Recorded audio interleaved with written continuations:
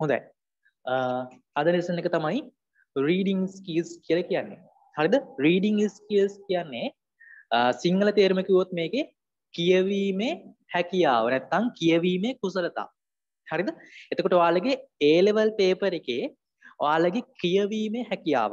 ඒ කියන්නේ ඔයාගේ reading skill එක check කරන ප්‍රශ්නාවලියක් තමයි මෙන්න මේ පාඩමෙන් ඔයාලා ඉගෙන ගන්න යන්නේ. හරිද? මේක විශේෂයෙන්ම A levels වලටම තියෙන කොටසක්. හරිද?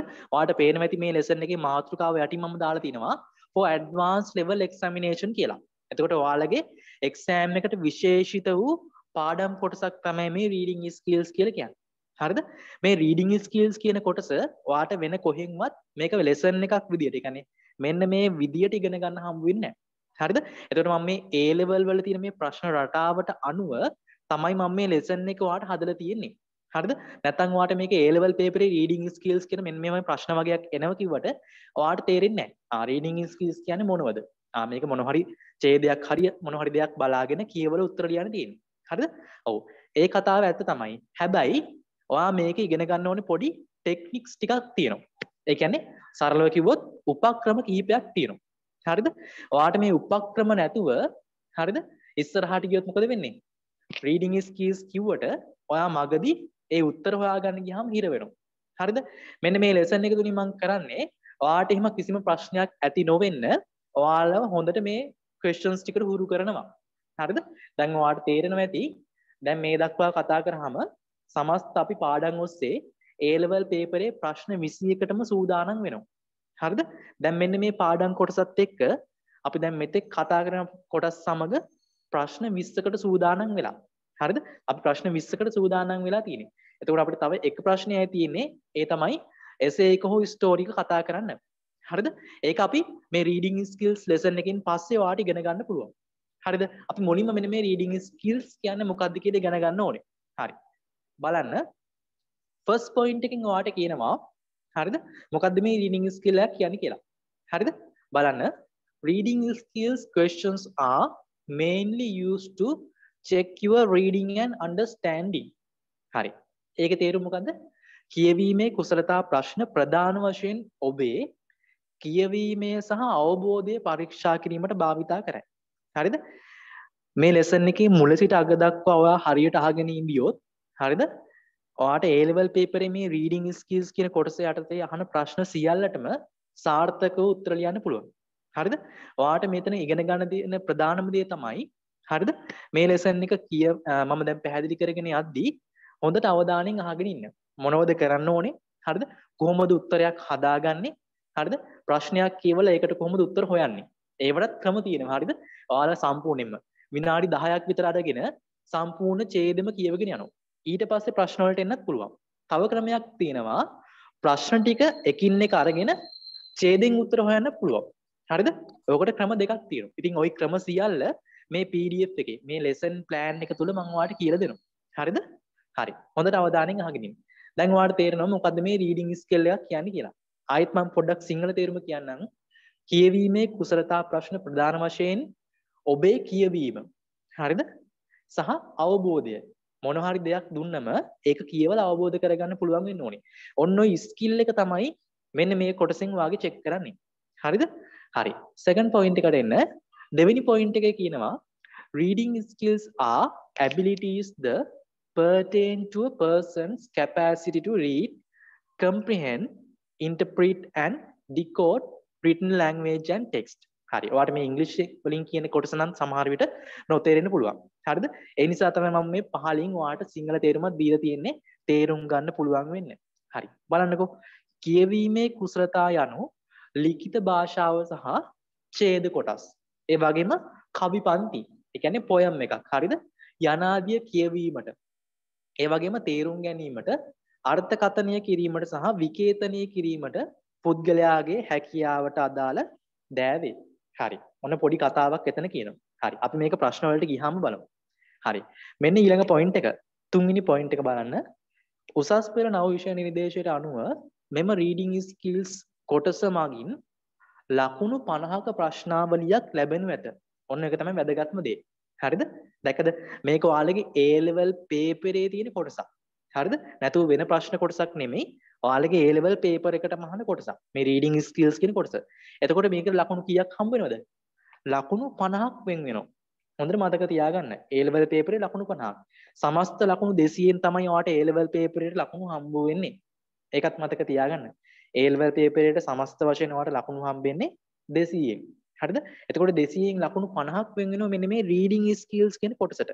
හරිද? ඒක හොඳට මතක තියාගන්න. හරි. ඊළඟට කියනවා දෙවන ප්‍රශ්න පත්‍රයේ ප්‍රශ්නාංක 1 2 3 4 සහ 5 යන ප්‍රශ්න ඔස්සේ විමසනු ලබයි. හරි. එහෙනම් මෙන්න මේ reading skills කියන කොටස කොහාටද දෙන්නේ? first part එකද? නෑ. first part එකට නෙමෙයි එන්නේ second part එකට. second part එකේ ප්‍රශ්න කීයටද? ප්‍රශ්නාංක 1 සිට 5 දක්වා අහන්නේ මෙන්න මේ reading skills කියන කොටස. ඒ කියන්නේ සරලව කිව්වොත් ඔයාට second part එකේ පළවෙනි ප්‍රශ්න පහ තෝරගත්තම එක තෝරගත්ත කියන්නේ ඔයාට කොහොමත් ලියන්න හම්බ වෙනවනේ. ඒ ප්‍රශ්න පහ ඇතුලේ තියෙන්නේ ඔයාගේ reading skills එක check කරන එක. හරිද? එතන ඔයාට විශේෂයෙන්ම අර ලියන්න එහෙම නෑ. හරිද?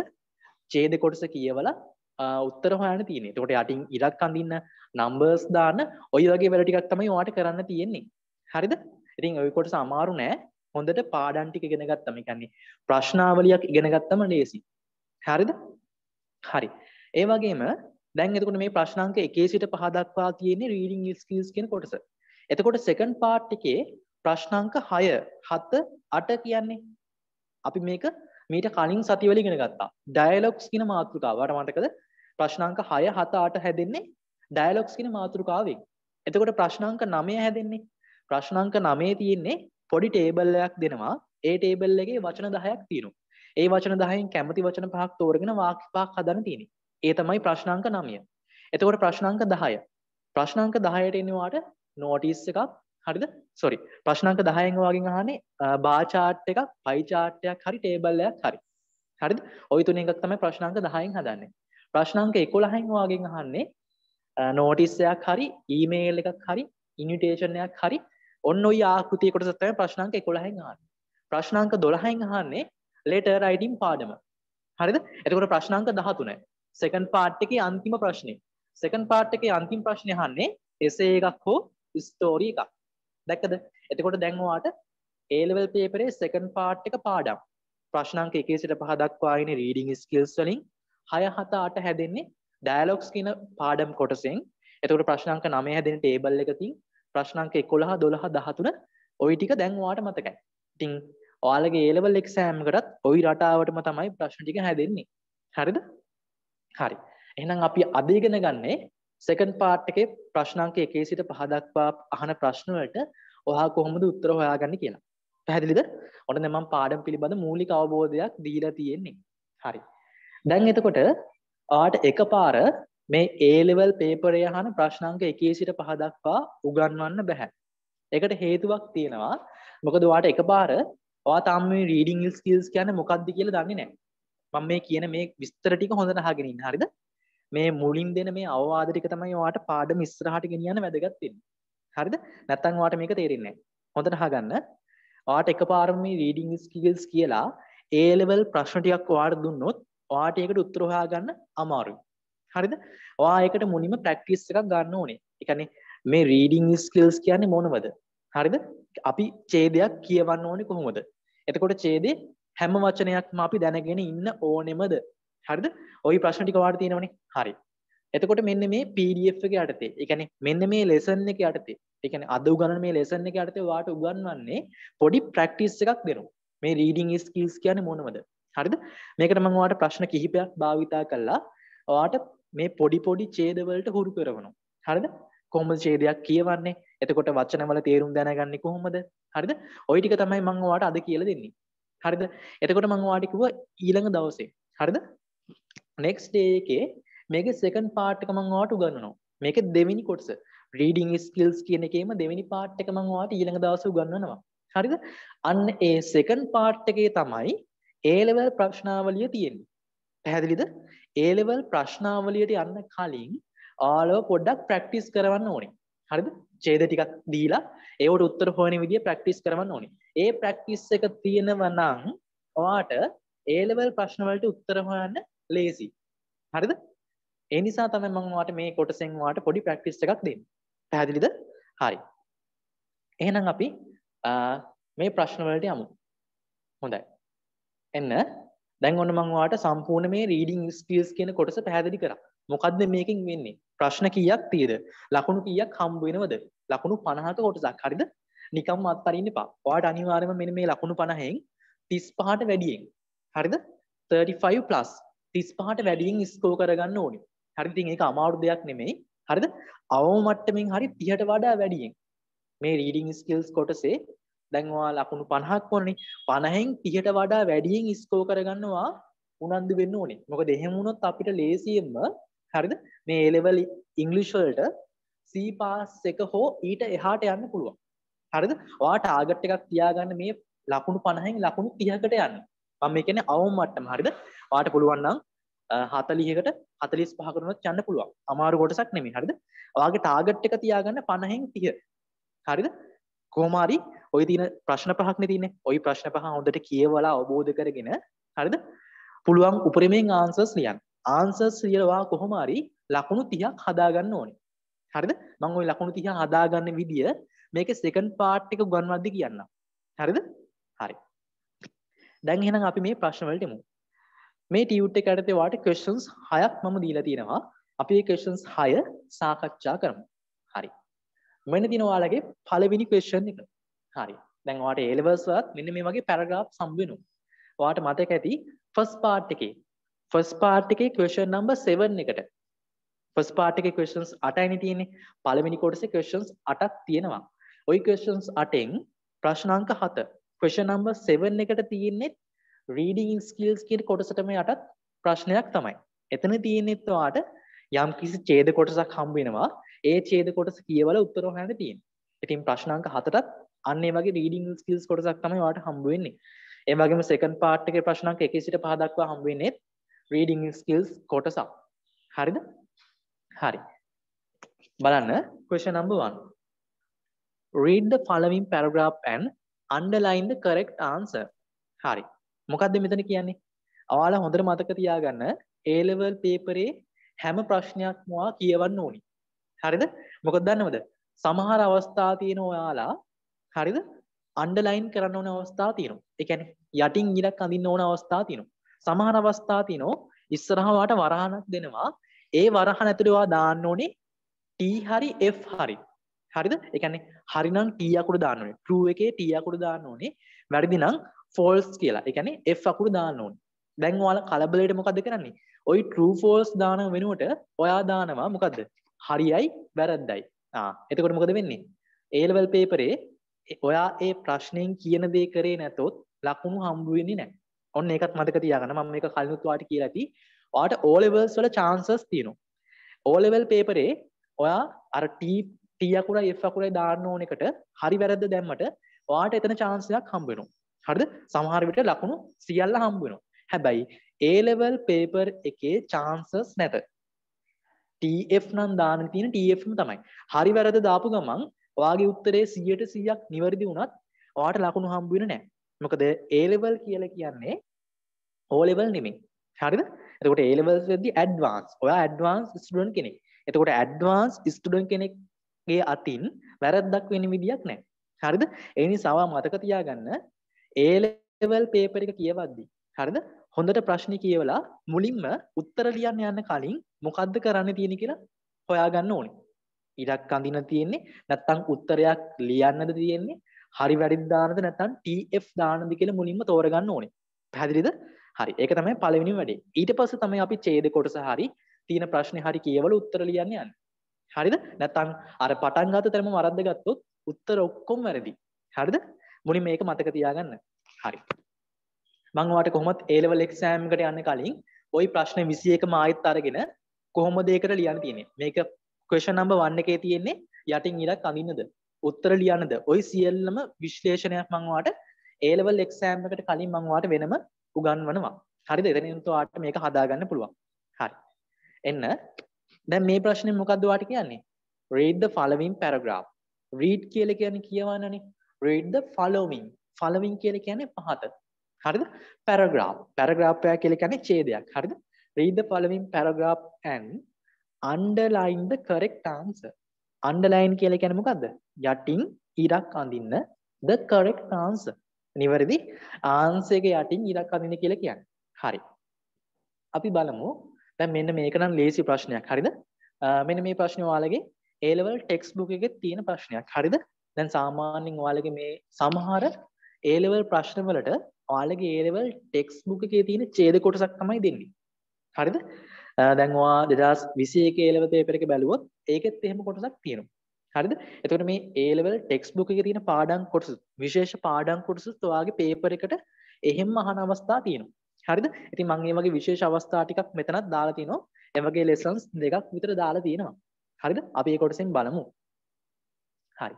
බලන්න මම මුලින්ම ඔයාලට මේ ඡේදය මොකද්ද කියන්නේ කියලා විස්තර කිරීමක් කරන්නම්. හරි. හොඳට බලන්න. හරි. first paragraph එකකින් කියනවා Ramya is a waiter. හරිද? Ramya is a waiter. හරි. මම සිංහල තේරුම එක ඔයාලට කියලා දෙන්නම්. හොඳට අහගෙන ඉන්න. මම මේ කියන කතාව පැහැදිලි කරගන්න. ඊට පස්සේ අපිට answers හොයන්න ලේසි. Ramya is a waiter. waiter කියලා කියන්නේ හරිද? waiter කියලා කියන්නේ මොකද්ද? ඔයි කොයි හරි හොටෙල් එකක හරිද? ඒ වගේ එකක වැඩ කරන කෙනෙක්. waiter කෙනෙක්. හරි. ඊට පස්සේ he works at a restaurant. එයා වැඩ කරන්නේ කොහෙද? he works at a restaurant. හරි. මම මේ ඡේදය පැහැදිලි කරන විදිය ඔයා ඉගෙන ගන්න. හරිද? මම දැන් ඡේදය වාට සිංහල තේරුම එක පැහැදිලි කරගෙන යනවානේ. එතකොට වාත් අන්න ඒ ක්‍රමය ඉගෙන ගන්න. හරිද? එතකොට වාට ඡේදයක් කියවද්දි වචනින් වචනේ අල්ලගෙන ඒක තේරුම් ගන්න පුළුවන් වෙනවා. හරි. බලන්න. Ramya is a waiter. Ramya කියන්නේ waiter කෙනෙක්. He works at a restaurant. ඔහු වැඩ කරන්නේ කොහෙද? restaurant එකක. From 8 o'clock in the morning to 4 o'clock in the afternoon. එයා වැඩ කරන්නේ කී ඉඳන් කී වෙනකන්ද? From 8 o'clock උදෑසන 8 ඉඳන් 8 o'clock in the morning to 4 o'clock in the afternoon. උදෑසන 8 සිට සවස 4 දක්වා තමයි එයා වැඩ කරන්නේ. හරි. ඊළඟට කියනවා one day at 4 o'clock. one day කියලා කියන්නේ එක දවසක් at 4 o'clock. සවස 4ට at 4 o'clock Ramya leaves. ඒ කියන්නේ Ramya පිටත් වෙනවා. Ramya leaves work and gets on a bus to go home. Ramya වැඩ ඉවර වෙලා මොකද කරන්නේ? සවස් 4ට යනවා. ඔෆිස් එකෙන් කියන්නේ රෙස්ටුරන්ට් එකෙන් ගිහිල්ලා බස් එකකට නගිනවා ගෙදර යන්න කියලා. Gets on a bus to go home. හරිද? ඔන්න පළවෙනි ඡේදේ අදහස. හරි. ඊට පස්සේ එනවා දෙවෙනි ඡේදෙට. බලන්න. He sits කියන්නේ වාඩි වෙනවා. He sits down behind the bus driver. behind කියලා කියන්නේ පිටුපසින්. නිපාතයක්. හරිද? behind the bus driver. එහෙනම් ඔහු වාඩි වෙන්නේ කොහෙද? bus driverට පිටුපසින්. හරි. suddenly කියලා කියන්නේ එකපාරටම suddenly the bus driver රියදුරා. හරිද? the bus driver leans forward. අන්න වැදගත් තැනක්. leans කියලා කියන්නේ නැවෙන්න ගන්නවා. නැමෙනවා. leans forward කියලා කියන්නේ දැන් ඔයාලා දැන් WhatsApp එකෙන් ඔයා මැසේජ් එකක් මොකද්ද කරන්නේ?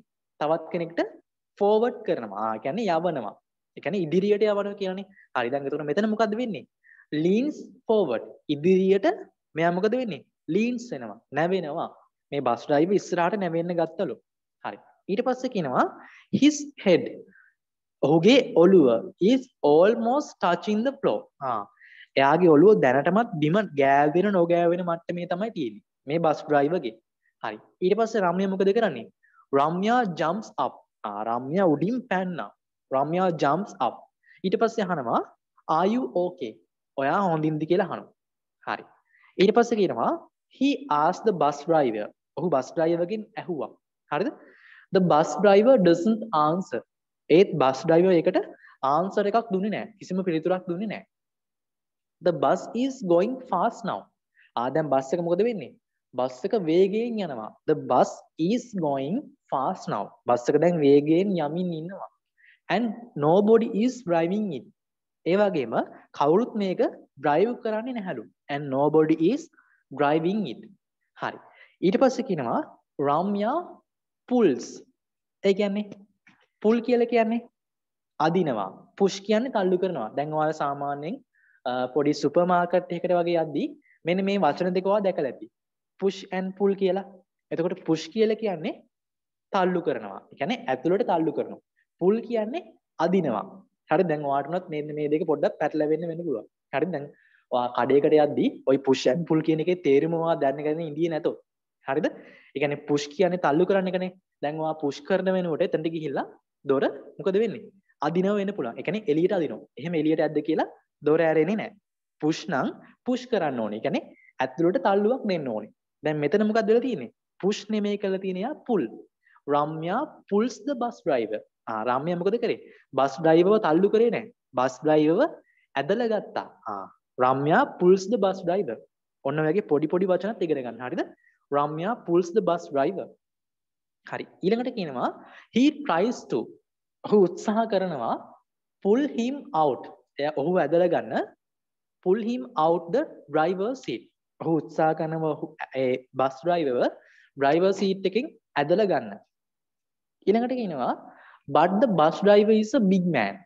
ඒ කියන්නේ but the bus driver is a big man.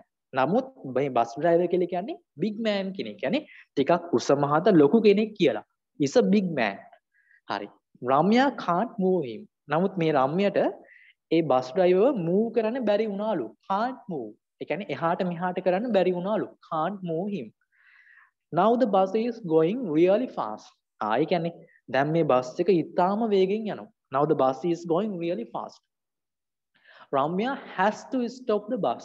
ඒ කියන්නේ Ramya has to. රම්‍යයට සිද්ධ වෙනවා මේ බස් එක නවත්තන්න කොහොම හරි. Ramya has to stop the bus. ඔයාලා මේ වගේ ඡේදයක් හම්බුනාම සරලව තේරුම් ටික හිතන්න. හරිද? හරි. ඊළඟට කියනවා he puts his hands. put කියලා කියන්නේ තබනවා.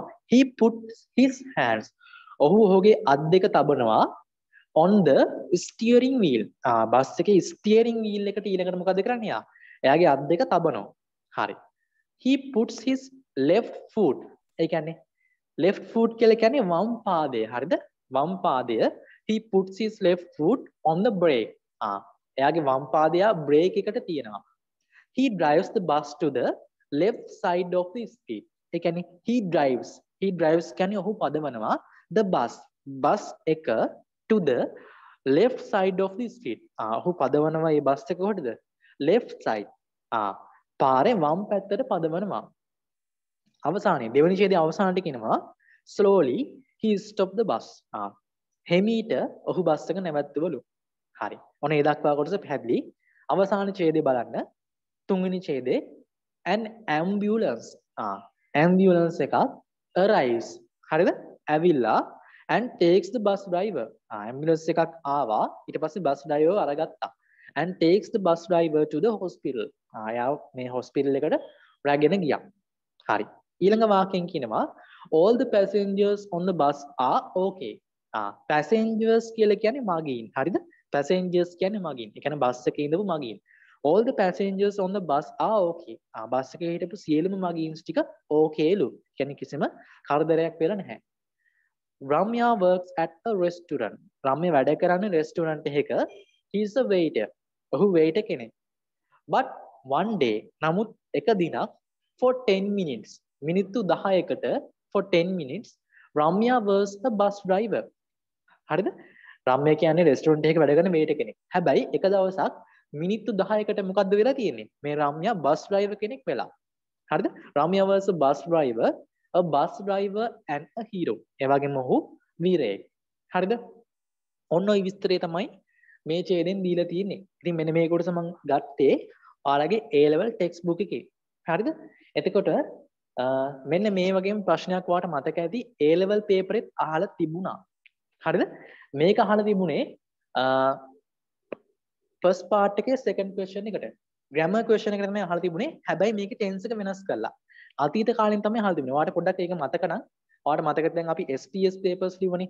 ওই STS paper එකටත් මෙන්න මේකෙම ප්‍රශ්නයක් ඔයාලට තිබුණා. ඔයාලට මතක ඇති. හරිද? ඔයාලා answers ලිව්වා. අර grammar question එකක් යටතේ. හරිද? එතකොට මෙන්න මේ text book එකේ අහුව මෙන්න මේ පාඩම් කොටසෙම අතීත කාලෙන් තමයි A level එකේ ඒ grammar කොටස ආවේ. හරිද? එතකොට සාමාන්‍යයෙන් ඔයාලගේ text book එකේ තියෙන පාඩම් කොටස් දෙකක් තුනක් වගේ ඔයාලගේ A level paper එකේ ඡේද වලට අහනවා. හරිද? ඉතින් අපි මේ වගේ විශේෂ පාඩම් ටිකක් ඉගෙනගෙන ගියොත් වාට මේවයි තේරුම් ටික මතකයිනේ. මොකද්ද මේ ඡේදයෙන් කියන විස්තරේ. හරිද? ඒ නිසා මම වාට මෙන්න මේ කොටස යටතේ ඒ වගේ පාඩම් දෙකක් තුනක් දාලා තියෙනවා. ඒ වගේම ඊළඟට හම්බ වෙන පාඩම. මේක සෙකන්ඩ් පාර්ට් එක ඔස්සේත් ඔයා පාස් පේපර්ස් හරහා ප්‍රශ්නාවලියක් ඉගෙන ගන්නවා.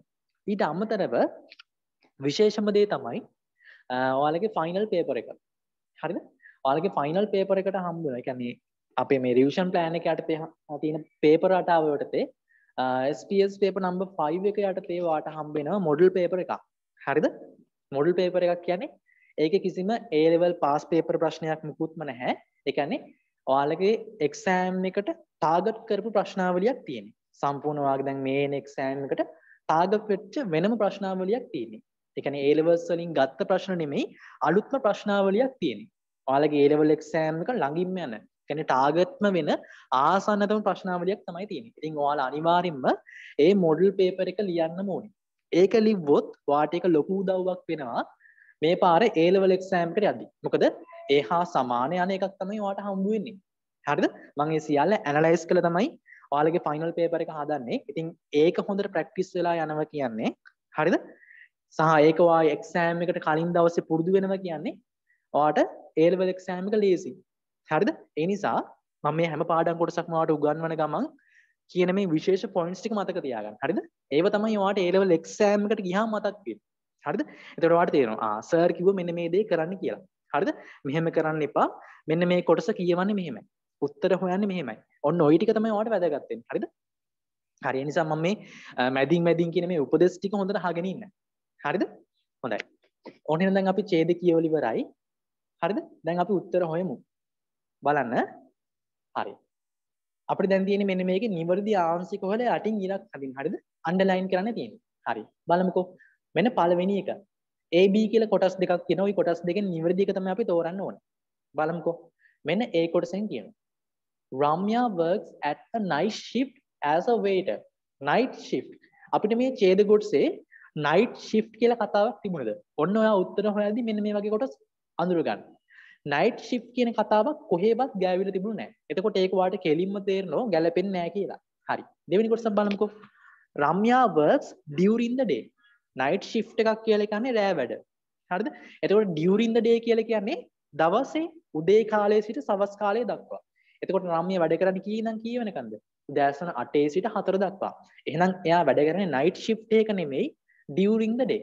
එහෙනම් දවසේ කාලය වැඩ කරන්නේ. එහෙනම් මේකට ගැලපෙන ආන්සර් තමයි B. හරිද? දැන් මම ඔයාලට මේකට ආන්සර්ස් හදාගන්න කියලා ඇත්තේ. හරිද? හරි. ඔය ආන්සර්ස් ටික ලියලා තියෙනවා නම් රෙඩ් පෙන් එක අරගෙන හරියක් දාලා ඔයා ඒ ටික මාක් කරගන්න. ඒ වගේම ඔයාට අමාරු වචනයක් තියෙනවා නම් කියන්නේ නොදන්න වගේ වචනයක් තියෙනවා නම් ඒවයි තේරුම් ටික මම පැහැදිලි කරන ගමන් ලියාගෙන යන්න. හරිද? හරි. Second question. දෙවෙනි ප්‍රශ්නේ බලන්න. Ramya gets on a train to go home. වැරදි. Ramya නගින්නේ train එකකට නෙමෙයි බස් එකකට. හරි. B එක බලන්නකෝ. Ramya gets on a bus to go home. එහෙනම් උත්තරේ හරි. ආන්සර් එක තමයි B. හරිද? ගැලපෙන ආන්සර් එක B. දෙවෙනි එකට ආන්සර් එකත් B. හරි. Third one. The bus driver leans backward. Bus driver නැවුනේ පිටිපස්සටලු. backward නෑ. backward නෙමෙයි එයා නැවුනේ forward. ඉදිරිපසටනේ. forward තමයි එයා නැවුනේ. එහෙනම් ආන්සර් එක B. The bus driver leans forward. එහෙනම් තුන්වෙනි එකටත් ආන්සර් එක B. හරි. මාත් එක්කම ආන්සර්ස් ටික මාක් කරගෙන යන්න. හරිද? හරි. Number 4. The bus driver's head is on the floor. Bus ඩ්‍රයිවර්ගේ head එක තිබුණේ බිමලු. දෙවෙනි එකත් බලමුකෝ. The bus driver's head is almost touching the floor. අන්න මේ කතාව නම් අපිට මෙන්න මේ ඡේද කොටස හම්බුණා. එහෙනම් මේකට ගැලපෙන ආන්සර් එක තමයි B. The bus driver's head is almost touching the floor. ගෑවෙන නොගෑවෙන මට්ටමේ තමයි තිබුණේ. හරිද? එහෙනම් හතරවෙනි එකට ආන්සර් එකත් B. හරිද? දැක්කනේ. පොඩ්ඩක් මේ ඡේදය හොඳට අවබෝධ කරගෙන ආව නම් ඔයාට ආයෙත් මේ ඡේදෙට ගිහිල්ලා නැවත කියවන්න ඕනේ නැහැ. එකපාරට ඡේදය හොඳට අවබෝධ කරගෙන ආව නම් හරිද? තප්පර 2-3කින් උත්තරේ හොයන්න පුළුවන්. හරි. බලන්න. ඒකේ පස්වෙනි ප්‍රශ්නේ.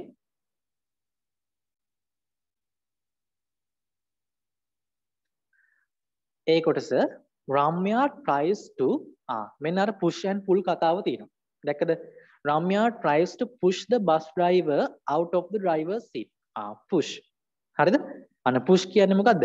තල්ලු කරනවා. නෑ. බස් ඩ්‍රයිවර් සීට් එකෙන් ආයෙත් තල්ලු කරන්න ඕනේද? නෑ. බස් ඩ්‍රයිවර් සීට් එකෙන් එයාව ඇදලා ගන්නයි ඕනේ. පුෂ් නෙමෙයි පුල් වෙන්න ඕනේ. දෙවෙනි එක බලන්නකෝ. Ramya tries to pull the bus driver. අන්න පුල් කියලා කියන්නේ අදිනවා. බස් ඩ්‍රයිවර්ගේ සීට් එකෙන් ඇදලා ගන්න.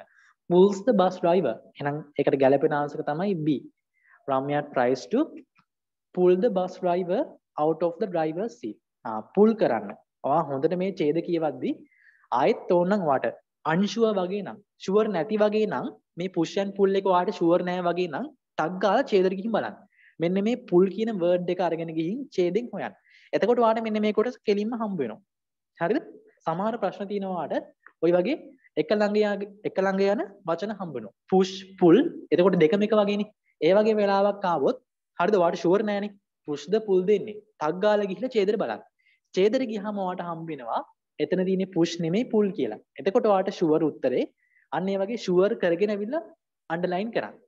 හරිද? ඒ වගේ unsure තැනක් තිබුණොත්. හරි. 6 වෙනි එක.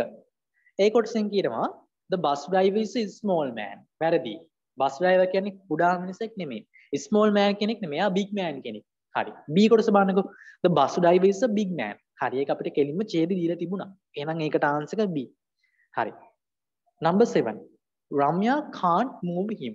රම්මියට ඔහුව move කරන්න බැරි වුණාලු. හරි. ඒකත් අපිට ඡේදේ කොටසේ එහෙමම දීලා තිබුණා. එයාව move කරන්න බෑ කියලා තිබුණා. B එක කියන්නේ Ramya can move him. රම්මියට ඔහුව move කරන්න පුළුවන් වුණාලු. ඒක වැරදි. එහෙනම් 7 වෙනි එකට ආන්සර් එක A. හරිද? 7 වෙනි එකට ආන්සර් එක A. Ramya can't move him. හරි. last one. 8 වෙනි එකේ කියනවා Ramya is able to control the bus. ඒ කියන්නේ Ramya is able to control the bus. රම්යාට පුරුවන් වුණාලු bus එක control කරගන්න. able. දෙවෙනි එක බලන්නකෝ.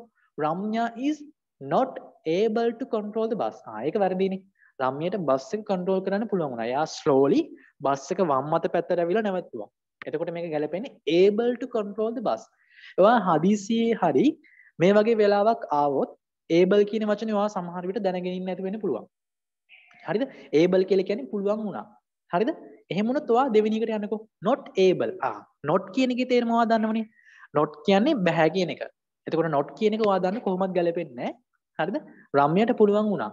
ඒ වගේ වෙලාවකට ඔය වගේ sure නැති වචනයක් තිබුණොත් ඊට යට තියෙන එකත් කියවන්න.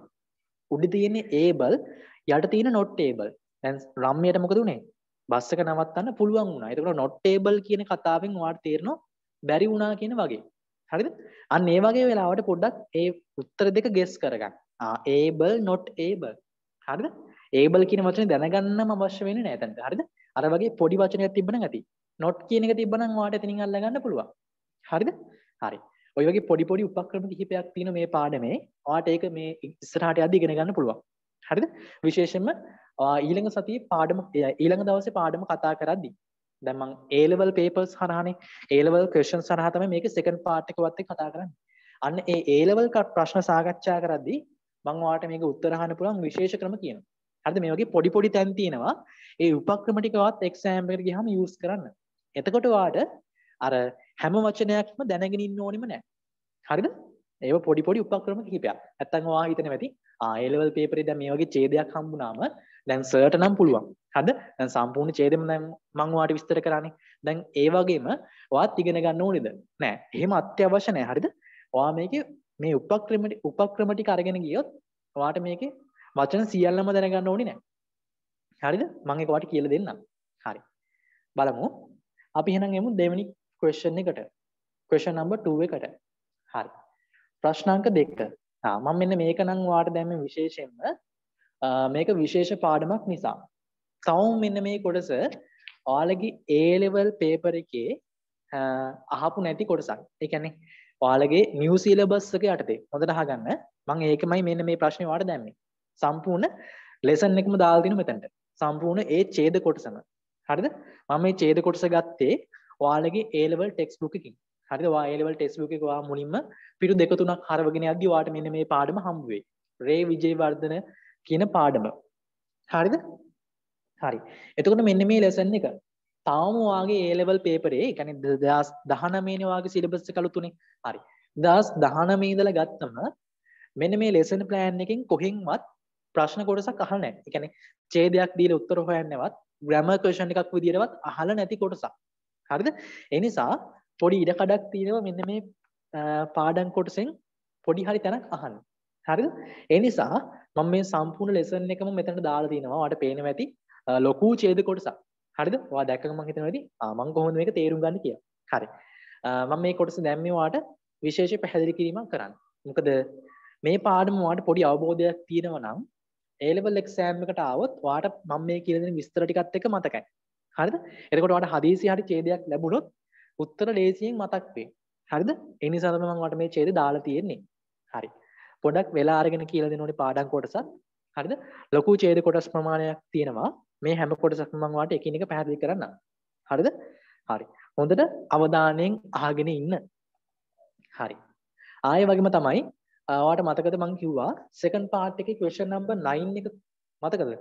second part එකේ ප්‍රශ්නාංක 9. second part එකේ ප්‍රශ්නාංක 9 හැදෙන්නේ කොහොමද?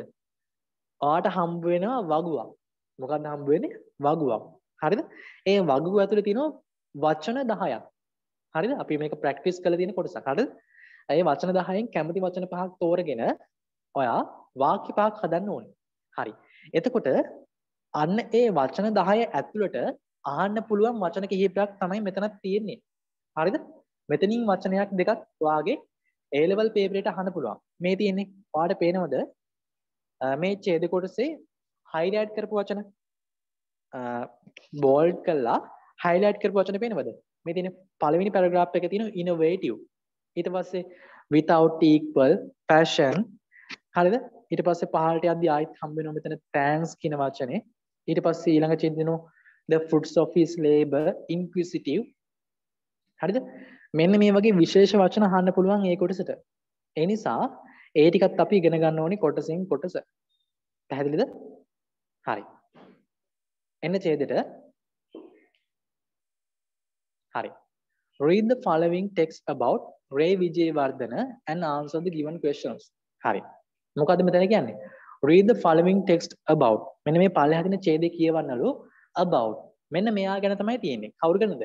Ray Vijayawardena මහතා ගැන තමයි තියෙන්නේ. About Ray Vijayawardena and answer the given questions. හරි. කවුද මේ Ray Vijayawardena කියන්නේ? Ray Vijayawardena තමයි land mass එක හොයාගත්තේ. හරිද? එහෙනම් අන්න එයා ගැන විස්තරයක් තමයි මෙතන තියෙන්නේ. හරි. අපි බලමු. එන්න මුලින්ම අර කලින් වගේම මෙන්න මේ විස්තර ටික ඉගෙන ගන්න. මොකද්ද මෙතනින් කියන්නේ කියලා. හරි. කොටසින් කොටස ඉගෙන ගමු. එන්න පළවෙනි ඡේදෙට. හොඳට අහගෙන ඉන්න. හරි. Dr. Philip Rewata Vijayawardena 1924 to 2010. ඔන්නයාගේ කාල සීමාව 1924 සිට 2010 දක්වා තමයි එයා ජීවත් වෙලා තියෙන්නේ. Dr. Philip Rewata Vijayawardena is better known as Ray Vijayawardena. ඒ කියන්නේ Dr. Philip Rewata Vijayawardena කියන කෙනා හොඳින්ම දන්නේ අපි Ray Vijayawardena කියන නාමයෙන්. තේරුණාද? Dr. Philip Rewata Vijayawardena is better known. අපි වඩාත් හොඳින් දන්නේ Ray Vijayawardena කියන නාමයෙන්. දැන් ඔයාටත් එහෙමනේ. දැන් ඉස්කෝලේ ඔයාගේ සම්පූර්ණ නම කිව්වට සමහර අය දන්නේ නැහැ. හැබැයි ඒ වෙනුවට ඔයාට ඉස්කෝලේ යාළුවෝ දාපු නම කිව්වොත් මුළු සෙක්ෂන් එකම දන්නවා. නේද? එහෙම ප්‍රසිද්ධ වෙච්ච නම් තියෙනවනේ.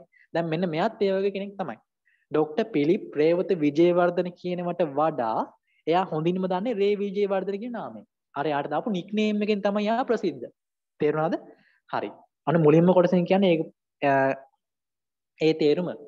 හරි. ඊළඟට කියනවා he was an engineer. ඔහු කවුද? ඔහු ඉංජිනේරුවෙක්ලු. he was an engineer. ඒ වගේම තව කවුද යා? he was an engineer. ඔහු ඉංජිනේරුවෙක්. ඒ වගේම inventor. inventor කියන්නේ මේ වැදගත් වචන හරිද? inventor කෙනෙක් කියලා කියන්නේ නවෝත්පාදකයෙක්. කියන්නේ නව්‍යතා සම්පාදනය කරන කෙනෙක්. අලුත් නිපැයුම් කරන කෙනෙක්.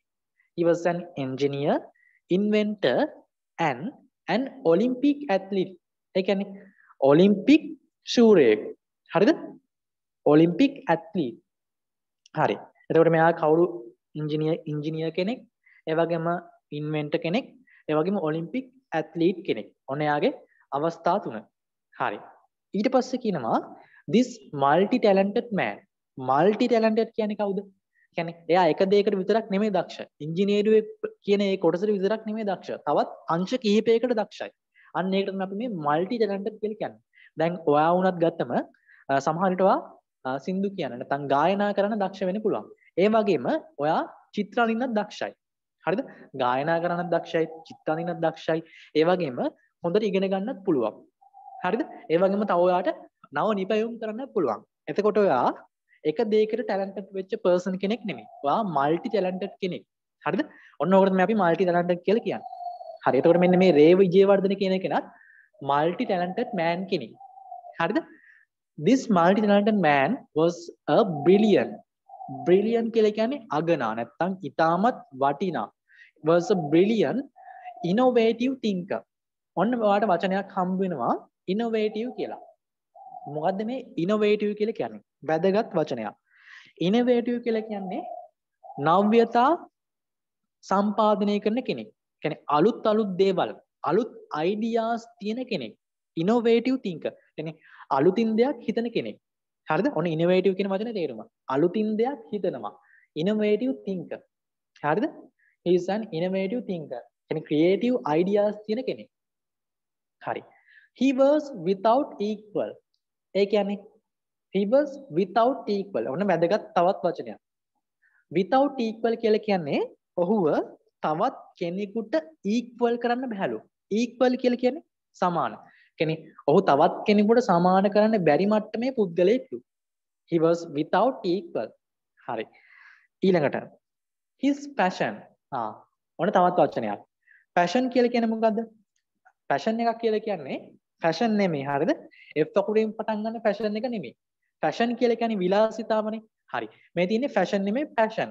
අපි ඉංග්‍රීසි වලින් passion කියලා කියනවා යම්කිසි කෙනෙකුගේ යම්කිසි දෙයකට තියෙන ආශාවට. ඒක මෙයාගේ passion එක. දැන් හිතන්නකෝ ඔයා දැන් ක්ලාස් වලට යද්දී ඔයාගේ passion එකක් තියෙනවා. passion නෙමෙයි passion. හරිද? ඔයාගේ passion එක තමයි මෙන්න මේ විලාසිතා යටතේ තියෙන ඇඳුම් තමයි ඔයා අඳින්නේ. හරිද? එකම සිස්ටම් එකකට තමයි ඔයා අඳින්නේ. ඒක ඔයාගේ passion එක. passion එක නෙමෙයි passion එක. ඒක ඔයාගේ ආශාව. ඔයා කැමති මෙන්න මේ විදිහට dress කරන්න. හරිද? එතකොට අපි ඒකට කියන්නේ passion එකක් කියලා. ඒක යාගේ ආශාව. එතකොට මෙන්න මෙයාගේ ආශාව මොකද්ද වෙලා තියෙන්නේ? his passion. ඒ කියන්නේ මේ රේ විජේවර්ධනගේ passion එක. හරිද? එයාගේ ආශාව තමයි his passion in life was to find practical solutions to problems faced by ordinary Sri Lankans. හරිද? So that their lives could be improved. මොකද්ද මෙයාගේ passion එක වෙලා තියෙන්නේ? his passion in life. ඔහුගේ ජීවිතේ passion එක වෙලා තියෙන්නේ find practical solution. find කියලා කියන්නේ සොයනවා. practical solution. practical කියන්නේ ප්‍රායෝගික solutions කියන්නේ solution එක. විසඳුම්. ප්‍රායෝගික විසඳුම් හොයන එක මොනවටද? to problems. ප්‍රශ්න වලට faced by මුහුණ දීලා තියෙන කවුද මුහුණ දීලා තියෙන්නේ? faced by ordinary Sri Lankans. ලංකාවේ ඉඳපු මෙන්න මේ මිනිස්සුන්ගේ තිබුණු ප්‍රශ්න වලට ප්‍රායෝගික විසඳුමක් දෙන්න තමයි ඕන වෙලා තිබුණේ. ඒක තමයි මෙයාගේ ආශාව. මේ රේ විජේවර්ධනගේ ආශාව. හරිද? හරි. ඊට පස්සේ කියනවා so that ඒ හේතුවෙන් so that their lives could be improved. ඒ හේතුවෙන් එයාගේ ජීවිත improve වෙන්න පුළුවන්ලු. හරිද? හරි. බලමුකෝ ඔන්න first paragraph එකේ තේරුම් ටික. හරි. second paragraph. එන්න දෙවෙනි ඡේදෙට අපි ඡේදයෙන් ඡේද ඉස්සරහට යමු. මේක වැදගත් පාඩමක්. හරිද? හරි. second paragraph එක බලන්න. One of his first and best known invention is the landmaster, the two-wheeled walking tractor. මොකක්ද ඒ කියන්නේ? මම ඔයාලට පාඩම මුලදීම කිව්වා මේ රේ විජේවර්ධන කියන්නේ landmaster එක නිර්මාණය කරපු කෙනා. හරිද? One of his first ඔහුගේ ප්‍රථම එක. හරිද? and best known ඒ වගේම හැමෝම වඩාත් හොඳින් දන්නා දේ තමයි and the best known inventions. හරිද? is the landmaster. ඔහුගේ වඩාත් ජනප්‍රියතම invention එක තමයි landmaster එක. හරිද? හරි. ඊට පස්සේ කියනවා the two wheel කියන්නේ රෝද දෙක two wheel walking tractor. අපි එන්නේ එක ඒ විදිහට තමයි හඳුන්වන්නේ. two wheel walking tractor එකක් කියලා තමයි මේ landmaster එක අපි හඳුන්වන්නේ. හරිද? හරි. ඊළඟට කියනවා he invented the landmaster in 1955. එතකොට යා මේ ලෑන්ඩ් මාස් එක ඉන්වෙන්ටඩ් කරලා තියෙන්නේ. කවද්ද මෙයා නිපදවල තියෙන්නේ? invented the landmass in 1955. 1955 තමයි මෙයා මේක හඳුන්වලා දීලා තියෙන්නේ. හරි. next one ඊළඟට කියනවා the invention improved the මේ invention එක මෙන්න මේ landmass එකේ මේ invention එක improved. ඒ කියන්නේ improved කියලා කියන්නේ වර්ධනය කළා. හරිද? improved වර්ධනය කළා the lives කියලා කියන්නේ ජීවිත the lives of farmers in Sri Lanka. ලංකාවේ ඉඳපු farmers ලගේ ජීවිත තමයි එයා improve කරලා තියෙන්නේ මේ landmass එක මගින්. තේරුණාද? හරි. තව විශේෂ වචනයක් කියනවා. හොඳට බලන්න. This invention improved the lives of farmers in Sri Lanka drastically. මොකද්ද මේ drastically කියන වචනේ තේරුම? අපි drastically කියලා කියනවා ඉතාමත් ඉහළින් කියන එක. හරිද? මෙන්න මේ landmass එක නිසා ඉතාමත් වේගයෙන් නැත්නම් ඉතාමත් ඉහළින් මේ ලංකාවේ ඉඳපු farmers ලගේ ජීවිත improve වුණා කියලා කියන්නේ. එතකොට මේ drastically කියන වචනේ තේරුම තමයි ඉතාමත් ඉක්මනින් නැත්නම් වේගයෙන්. හරිද? ඔන්න ඔය අදහස් තමයි මේ drastically වචනයෙන් තේරුම වෙන්නේ. හරිද? very quickly කියලාත් අපි කියන එක. ඉතාමත් ඉක්මනින් තමයි වේගයෙන් තමයි එයාලගේ ජීවිත ටික improve වුනේ. දැන් සාමාන්‍යයෙන් දැන් කුඹුරකට යද්දී ලෑන්ඩ් මාස් ටිකක් නැතුව එයාලා මිනි ශ්‍රමයෙන් ওই දේ කරන්න ගියොත් ලොකු කාලයක් ශ්‍රමයක් යනවනේ. හැබැයි ලෑන්ඩ් මාස් ටික තියෙනකොට එහෙම යන්නේ නැහැ. ඒ වැඩේ ඉතාමත් ඉක්මනින් නැත්නම් පහසුවෙන් කරගන්න පුළුවන්. කාර්යක්ෂම. ඔන්න ඔය අදහස් තමයි මේ drastically කියන වචනයෙන් තේරුම වෙන්නේ. හරිද? හරි. ඊළඟට කියනවා before the land master. හරිද? before the land master. land master එක එන්නේ කලින්. before the land master farmers had to use the import tractors. ඒ කියන්නේ land master එක එන්න කලින් farmers වලට සිද්ධ වුණාලු ආනයනය කරපු tractors භාවිතා කරන්න. ඒ කියන්නේ විදේශ රටවලින් ආනයනය කරපු tractors භාවිතා කරන්න සිද්ධ වුණාලු. before the land master the farmers had to use එයාට use කරන්න සිද්ධ වුණා. හරිද? had to use imported tractors. imported කියලා කියන්නේ ආනයනය කරන ලද. හරිද? හරි. ඊළඟට කියනවා they were too large and too expensive for the most farmers. ඒ කියන්නේ they were large. ඒවා ටිකක් සාමාන්‍යයෙන් ප්‍රමාණයෙන් විශාලයි. they were too large and too expensive. ඒ වගේම ඒවා මිලෙන් ඉතාමත් අධිකයි. ආනයනය කරපු ඒ ට්‍රැක්ටර් මිලෙන් ඉතාමත් අධිකයි. too expensive for most farmers. ගොඩාක් ගොවීන්ට අන්න ඒක දරා ගන්න බැහැ කියලා කියනවා. හරි. ඊළඟට කියනවා so එම නිසා ඩොක්ටර් විජේවර්ධන invented ඒ හේතුවෙන් ඩොක්ටර් විජේවර්ධන නිපදුවා invented කරා one that was modified for Sri Lankan farmers and their needs. ඔන්න ඔය හේතු නිසා තමයි මේ රේ විජේවර්ධන කියන කෙනා මේ ට්‍රැක්ටර් එක නැත්නම් මේ ලෑන්ඩ් මාස්ටර් කියන එක invented කළා ඒක improve කරේ. ඒක modified කරා. හරිද? ඔන්න වැදගත් වචනයක් තවත්. So Wijewardena invented one and that was modified. modify කරලා කියන්නේ මොකද්ද? modify කරන්න කියන්නේ දැන් සාමාන්‍යයෙන් දැන් බයික් එකක් වෙන්න පුළුවන් නැත්නම් ඔයාගේ වාහනයක් වෙන්න පුළුවන් ඔයා ගරාජ් එකකට හරි නැත්නම් වෙන කොහේ හරි තැනකට ගිහිල්ලා ඔයා ඒක ඒ තියෙන තත්ත්වයට වඩා modify කරනවා. ඒ කියන්නේ අලුතෙන් මොන හරි part එකක් දාලා ඒක modify කරනවා. ඒ කියන්නේ ඒක තවත් නවීකරණයට පත් කරනවා. ඔන්න modify කියන වචනේ තේරුම. හරිද? ඉගෙන ගන්න. මම මේ විශේෂ වචන වාට නැවත නැවත කියන්නේ මේවා වාට exam එකේ අහන්න පුළුවන් තැන්. හරිද? modify නවීකරණය කරනවා. එහෙනම් මොකද්ද මේ රේ විජේවර්ධනත් කරේ? අර ලෑන්ඩ් මාස් එක තවත් නවීකරණයට ලක් කරා.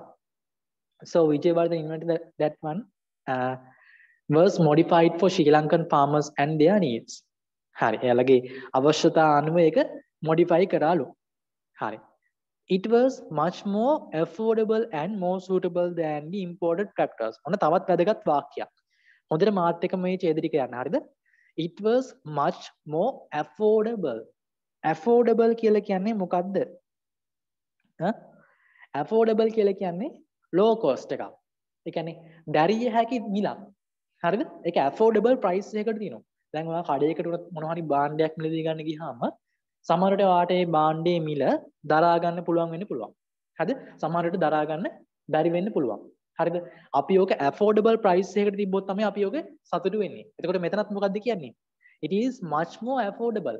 ඒක සාධාරණ මිලක් තියෙන. ඒ කියන්නේ දැරිය හැකි මිලක් තියෙනවා. affordable.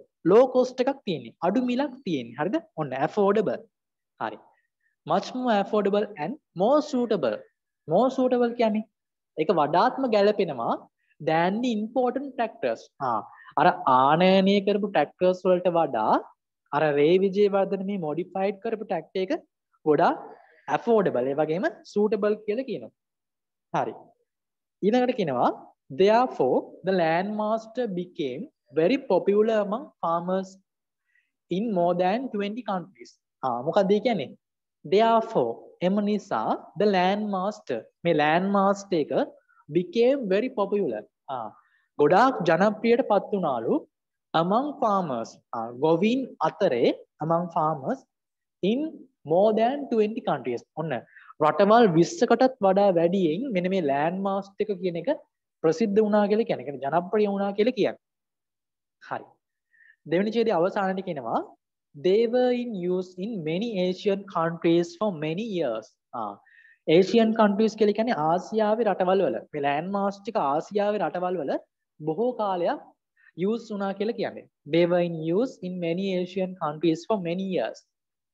අවසාන වශයෙන් කියනවා the farmers worked much more efficiently because of the landmaster.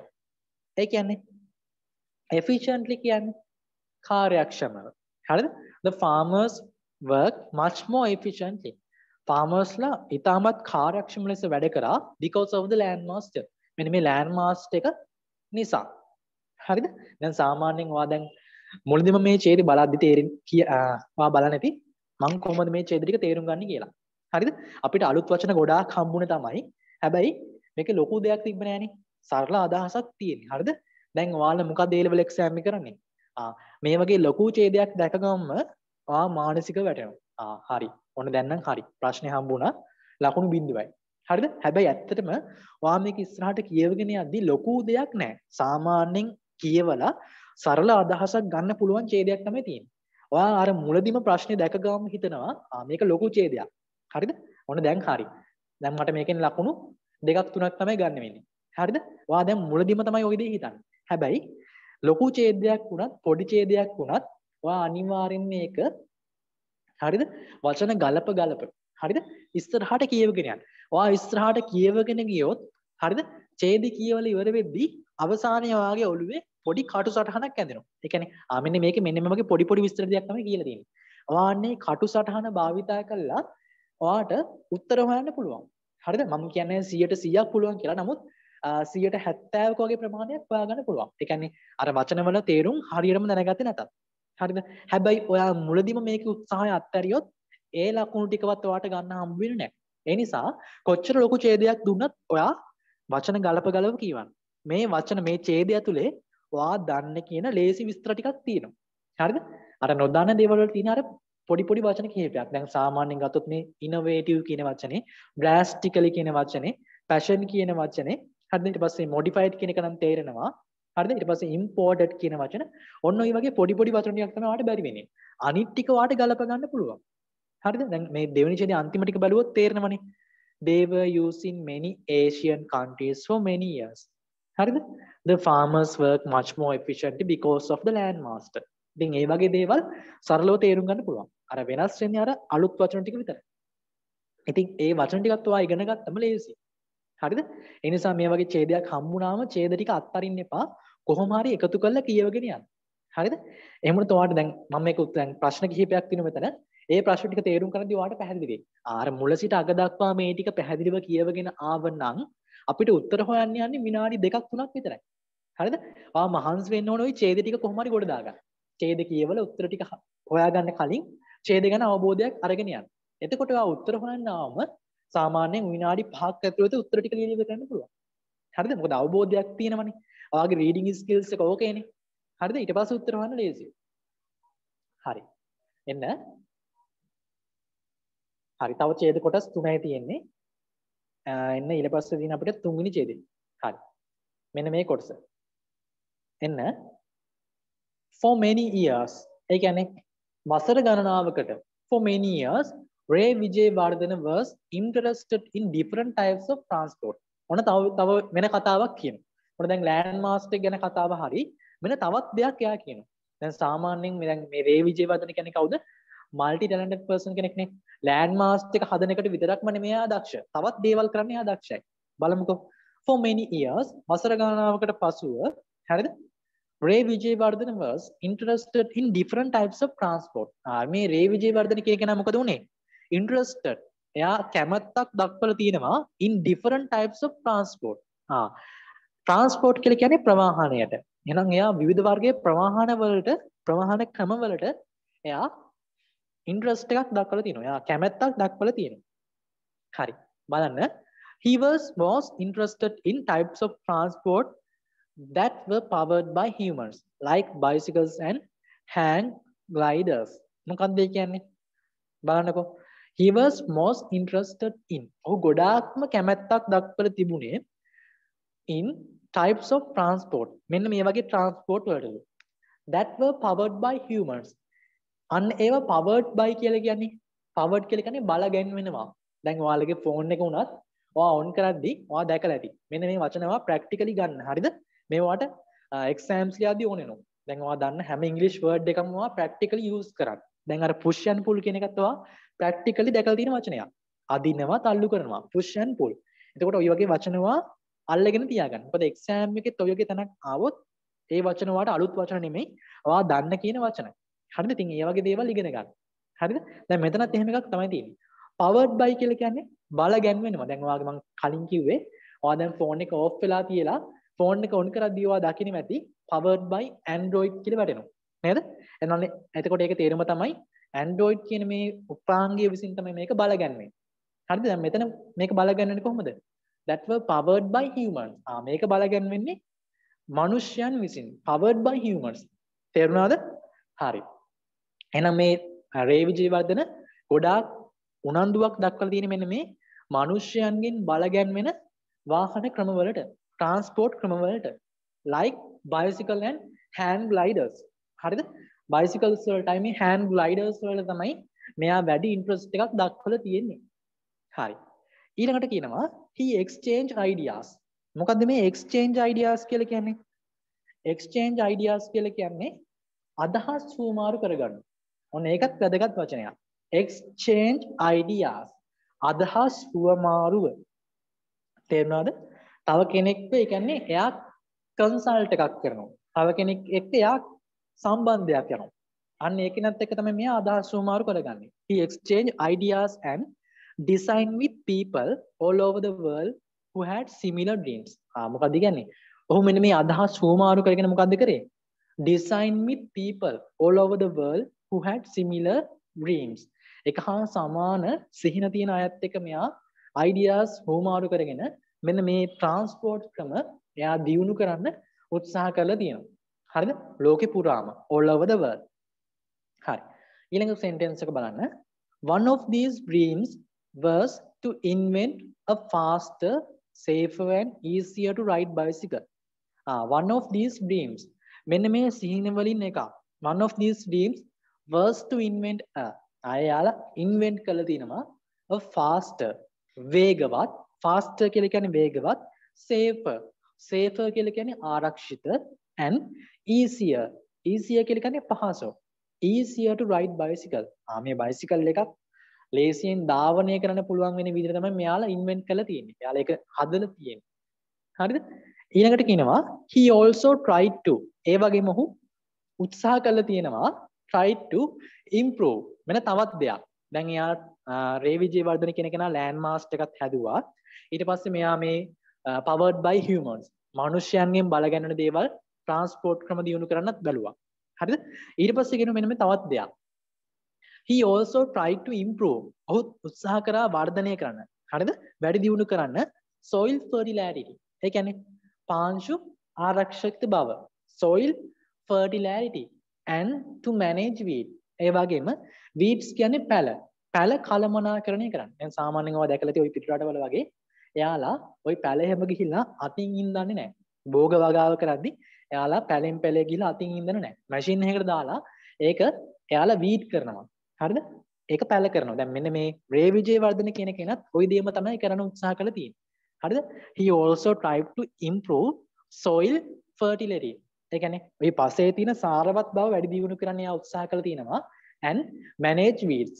අර පැල අර වගා කරන්නත් එයා උත්සාහයක් අරගෙන තියෙනවා. හරිද? හරි. අවසානයේ කියනවා තුන්වෙනි ඡේදයේ today we know about the benefits of growing Glycidia trees. ඒ කියන්නේ තව දෙයක් එයා කියනවා today we know about. අද වනිට අපි දන්නවා benefits කියලා කියන්නේ වාසි. benefits of growing කියලා කියන්නේ වවනවා. growing Glycidia trees. Glycidia කියන්නේ ඔයා දැකලා ඇති. දැන් ඔයාලා සාමාන්‍යයෙන් ඔයාලා ගෙදරනත් වත්තනේ. ගෙදර වත්තේ පැල හදද්දී උනත් ඔයාලා මේ ගිනිදීසියා කොළ දානවා කියලා අහලා තියෙනව නේද? ඒකේ මොකද වෙන්නේ? පස සාරවත් වෙනවා. එතකොට මෙන්න මේ concept එක හරිද? මෙන්න මේ concept එක හොයාගෙන තියෙන්නේ කවුද? මෙන්න මේ රේ විජේවර්ධන කියන කෙනා විසින්. හරිද? මෙන්න මේ ශාකය පැල වලට කියන්නේ පසේ සාරවත් බව ආරක්ෂා කරන්න හොඳයි කියලා දැනගෙන තියෙනවා. හරිද? හරි. බලන්න about the benefits of growing Gynidacea trees.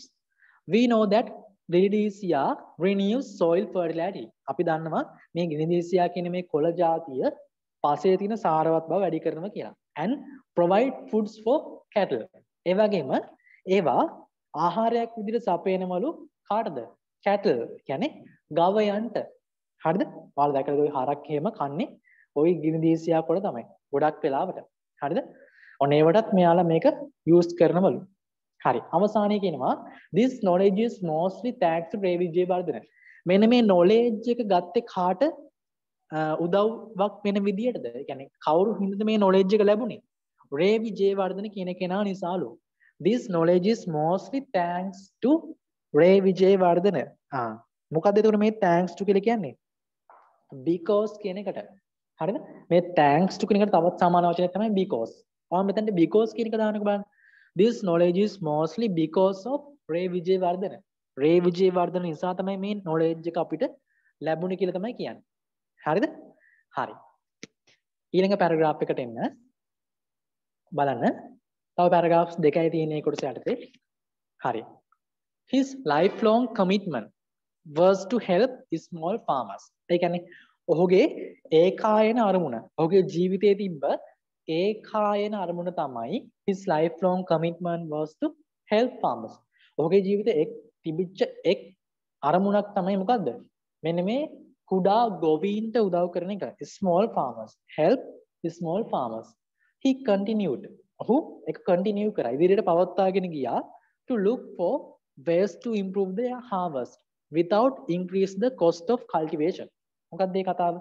He continued to look for ways to improve. තවත් ක්‍රම හොයන්න පටන් ගත්තලු. තවත් මේ farmers ලගේ ජීවිත improve කරන්න ක්‍රම හොයාගත්තලු. මොනවද? ways to improve their harvest. ඔවුන්ගේ harvest එක. හරිද? එයාගේ භෝග වගාව. හරිද? harvest without increasing the cost of cultivation. මේ භෝග වගාවට යන මේ මිල හරිද? වැඩි වෙන්නේ නැති වෙන විදියට එයාලා කොහොමද මේක හදාගෙන ඉදිරියට පවත්වාගෙන යන්නේ කියලා කියන්නේ යාළුවගේ මේ කර්මාන්තය දියුණු කරන්න කියලා එයා හිතුවා. කොහොමද මෙයාට මේකට තව උදව් කරන්න කියලා. හරිද? He continued to look for ways to improve their harvest without increasing the cost of cultivation. Without කියන්නේ රහිතව නැතුව. ලොකු වියදමක් නැතුව කොහොමද මෙයාලගේ cultivation එක improve කරගන්නේ කියලා තමයි එයා ඊළඟට බැලුවේ. හරි. ඊට පස්සේ කියනවා thousands of farmers in Sri Lanka. ලංකාවේ ඉඳපු දහස් ගණක් farmers ලා thousands of farmers in Sri Lanka enjoyed කියලා කියන්නේ විනෝද වුණා කියන එකම නෙමෙයි. හරිද? එයාලා එකෙන් තෘප්තිමත් වුණා. enjoyed වුණා. හරිද? විනෝද වෙනවා, තෘප්තිමත් වෙනවා. හරිද? සෑහීමකටපත් වෙනවා. ඒ වගේ අදහස් ගන්න පුළුවන්. enjoyed the fruits of his labor. මොකක්ද ඒ කියන්නේ? labor කියන වචනේ ඉගෙන ගන්න. labor කියලා කියන්නේ ශ්‍රමය. හරිද? labor කියලා කියන්නේ ශ්‍රමය. එතකොට මොකද්ද මේකේ? the fruits of his labor කියලා කියන්නේ fruit කියලා කියන්නේ මොනවද? පළතුරු නේද? නෑ. මෙතනදී ඒ අදහස නෙමෙයි. fruit කියලා අපි අදහස් කරනවා ඵල. හරිද? ඵල. එතකොට the fruits of his labor ඔහුගේ ශ්‍රමයේ ඵලයක් විදියට. ඒ කියන්නේ ඔහුගේ මහන්සියේ වෙච්ච ප්‍රතිඵලයක් විදියට තමයි මොකද වෙලා තියෙන්නේ? මේ farmers ලා ටික enjoy වෙලා ඉන්නේ. එයාලා තෘප්තිමත්ව ඉන්නේ. එයාගේ මේ මහන්සියේ මේ ශ්‍රමයේ ඵලයක් විදියට. The fruits of his labor කියන්නේ අන්න ඒකට. ඔහුගේ මහන්සියේ ශ්‍රමයක් විදියට. sorry මහන්සියේ ඵලයක් විදියට. හරි. ඊළඟට කියනවා he always talk about his ideas with others. ඔහු නිතරම ඔහුගේ ideas අනිත් අය සමග සාකච්ඡා කරා. and read widely. ඒ වගේම ඒව පුළුල් ලෙස සාකච්ඡා කරා. and read widely before he tried out his inventions. ඔහුගේ inventions එයා කරන්න කලින් එයා තව පිරිසක් එක්ක ඒ දේ ගැන සාකච්ඡා කරා. ඒකේ හරි වැරදි මොනවද? ඒකට තව එකතු වෙන දේවල් මොනවද? හරිද?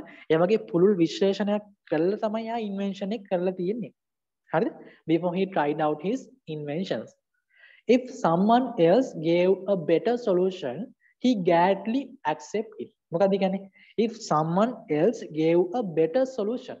කවුරු හරි කෙනෙක් හරිද? වඩා හොඳ solution එකක් ඉදිරිපත් කරොත්, ඒ කියන්නේ මෙයාගේ එකට වඩා තව හොඳ solution එකක් ඉදිරිපත් කරොත්, he gladly ඔහු ඒක ඉතා සතුටින් accept කරනවා. He gladly accepted it. ඔහු ඒක ඉතා සතුටින් accept කරනවා. ඒක පිළිගන්නවා. accept කරනවා. He had an open and inquisitive mind. ඒ කියන්නේ he had an ඔහුට තිබුණා open විවෘත and inquisitive mind. ඔන්න තවත් වැදගත් වචනයක්. මොකද්ද මේ inquisitive කියලා කියන්නේ? inquisitive කියලා කියනවා අපි මොනවා හරි දෙයකට එයා ඉන්නේ හරිම විමසිලිමත් mind එකකින්. ඊටමත් විමසිලිමත් නුවණකින් තමයි එයා ඉන්නේ. එහෙනම් ඔයා මන්නේ මේ මතක තියාගන්න මේ inquisitive කියන වචනේ තේරුම විමසිලිමත්. එයා හරිම උද්‍යෝගී. හරිද? උනන්දුයි. හරිද? ඒ වගේම කුතුහලයෙන් ඉන්න කෙනෙක්. inquisitive mind. පැහැදිලිද? He had an open and inquisitive mind. හරි. last paragraph එකට එන්න. හරි. අවසාන paragraph එක. He was also an outstanding sportsman. ඔන්න එයා තව කෙනෙක් විදිහට හඳුන්වනවා. හරිද? He was an outstanding sportsman. ඔහු ඉතාමත් විශිෂ්ට ක්‍රීඩකයෙක්. outstanding sportsman. He competed. ඔහු සම්පූර්ණ කරා in the Olympic Games twice in sailing. sailing කියලා කියන්නේ ඔයි නැව් නෙමෙයි ඔයි සේල් කරන පොඩි රුවල් නැව්. හරිද? sailing. ඔන්න එහෙනම් එයා Olympic Games වල මේ sailing කියන එක දෙපාරක් competed කරපු කෙනෙක්. හරිද? හරි. ඊළඟට කියනවා he competed in the Mexico Olympics in 1968. 1968 දී යා මෙක්සිකෝ ඔලිම්පික්ස් වලටත් competed කරලා තිනවා. එයා සහභාගීත්වය දරලා තිනවා. and in Bangkok Olympics in 1970. එවගම Bangkok Olympics වලට 1970 දී ගිහිල්ලා තියෙනවා. He won a silver medal. ඔහු silver medal එකක් දිනාගෙන තියෙනවා at the Bangkok Olympics. ඒ සහභාගී වෙච්ච ඔලිම්පික්ස් වලින් ඔහු බැංකොක් වලදී silver medal එකක් අරගෙන තියෙනවා. හරි. අවසාන වශයෙන් the Sri Lankan government has honored him with 2 awards. මොකක්ද ඒ කියලා කියන්නේ? The Sri Lankan government has honored. ශ්‍රී ලංකාවේ රජය ඔහුට ගෞරවය පිණිස ලබා දීලා තියෙනවා awards දෙකක්. අන්න. එහෙනම් ඔන්න ලංකාවේ මිනිස්සු යාට ගෞරව කරපු විදිය. හරිද? honored him with 2 awards. Vidya Jyoti in 1998 and Deshaman in 2002.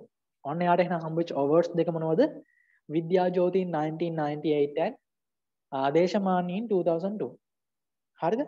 අවසාන වශයෙන් කියනවා Ray Vijayawardene is indeed an illustrious son of the soil. මොකද්ද ඔය අන්තිම ඔය highlight කරපු වචනෙන් කියවන්නේ? Ray Vijayawardene is indeed an illustrious son of the soil.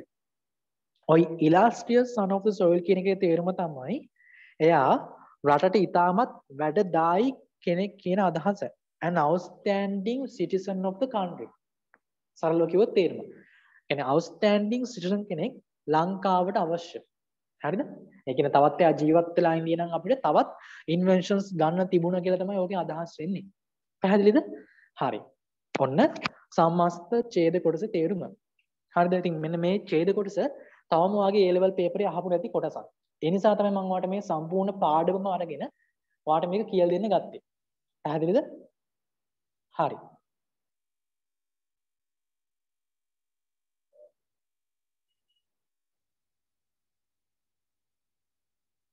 හරි. දැන් එන්නේ ප්‍රශ්න වලට.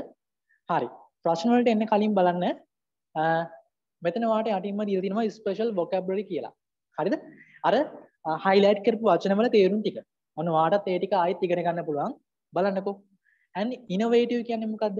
innovative කියලා කියනවා මම කිව්වා නවෝත්පාදනය. අලුත් අදහස් දරන කෙනෙක්. නව්‍ය. හරිද? innovative thinker. ඒ කියන්නේ creative ideas තියෙන කෙනෙක්. නිර්මාණශීලී අදහස් තියෙන කෙනෙක්. හරි.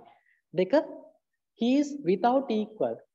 without equal කියන්නේ කාටවත් සමාන කරන්න බෑ. no one as good as him. no one to equal him. කවුරුවත් ඔහු වගේ හොඳ නැහැ.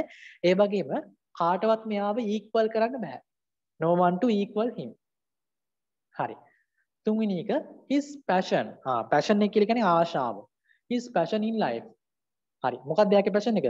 the thing he like to do most in his life. ඔහුගේ ජීවිතේ ඔහු වඩාත්ම කැමැත්තෙන් කරන්න කැමති දේ තමයි අපි passion එක කියලා කියන්නේ. හරිද? passion. his passion in life. next one improve drastically. ඒ කියන්නේ drastically කියන්නේ මම ඔයාලට කිව්වා තා වේගයෙන් වෙන දෙයක් කියලා. දැඩි ලෙස very quickly and a lot. ඊටමත් වේගයෙන් සහ ගොඩාක් අත්‍යවශ්‍ය දෙයක් තමයි මේ drastically කියන්නේ. හරිද? improve drastically. next one it is mostly thanks to. මෙන්න මේ thanks to කියන එකේ තේරුමක් තියෙනවා because of කියන එක. නිසා. හරිද? ඒකටත් සමාන වචනයක් තමයි මේ because of කියන්නේ. හරි. next one the fruits of his labor. ඔහුගේ ශ්‍රමයේ ඵල. දැක්කද? the fruits of his labor. බලන්නකෝ. the good results from his hard work. ඔහුගේ මහන්සියේ හොඳ ප්‍රතිඵල. දැක්කද? ඒකේ ඉංග්‍රීසි තේරුම තමයි එහා පැත්තෙන් දීලා තියෙන්නේ. හරිද? හරි. next one he has an inquisitive mind. විමසිලිමත්. ඒ කියන්නේ curious, eager to learn about things. curious කියලා කියන්නේ කුතුහලයෙන්. හරිද? eager කියලා කියන්නේ ඉතා උනන්දුවෙන්. to learn about things. දේවල් ගැන ඉගෙන ගන්න. last one an illustrious son of the soil. කියන්නේ තව තේරුමක් තමයි කීර්තිමත්. හරිද? illustrious. an outstanding citizen of a country. හරිද? විශිෂ්ට පුද්ගලයෙක් රටේ ඉන්න. an outstanding citizen of a country. පැහැදිලිද? හරි ඔන්න විශේෂ වචන වල තේරුම් ටිකත් ඔයාලට පහලින් දීලා තියෙනවා. හරි. දැන් එන්න අපි මේ ප්‍රශ්න වලට. හරි. ඔන්න මේ යටතේ අහපු ප්‍රශ්න කිහිපයක් තියෙනවා. දැන් බලමු අපි මේකට ආන්සර්ස් ටික ගලප ගන්න පුළුවන් වෙයිද කියලා. හරිද? බලමු. දැන් මම මෙන්න මේ ටිකේ ආන්සර්ස් ටික ඔයාලට පැහැදිලි කරනවා. හොඳට බලන්න. හරිද? හරි. පළවෙනි එක. How is Dr. Philip Rewata Vijayawardena more commonly known? ඒ කියන්නේ මේ පිලිප් රේවත විජේවර්ධන කියන කෙනා commonly known. කොහොමද අපි පොදුවේ දන්නේ?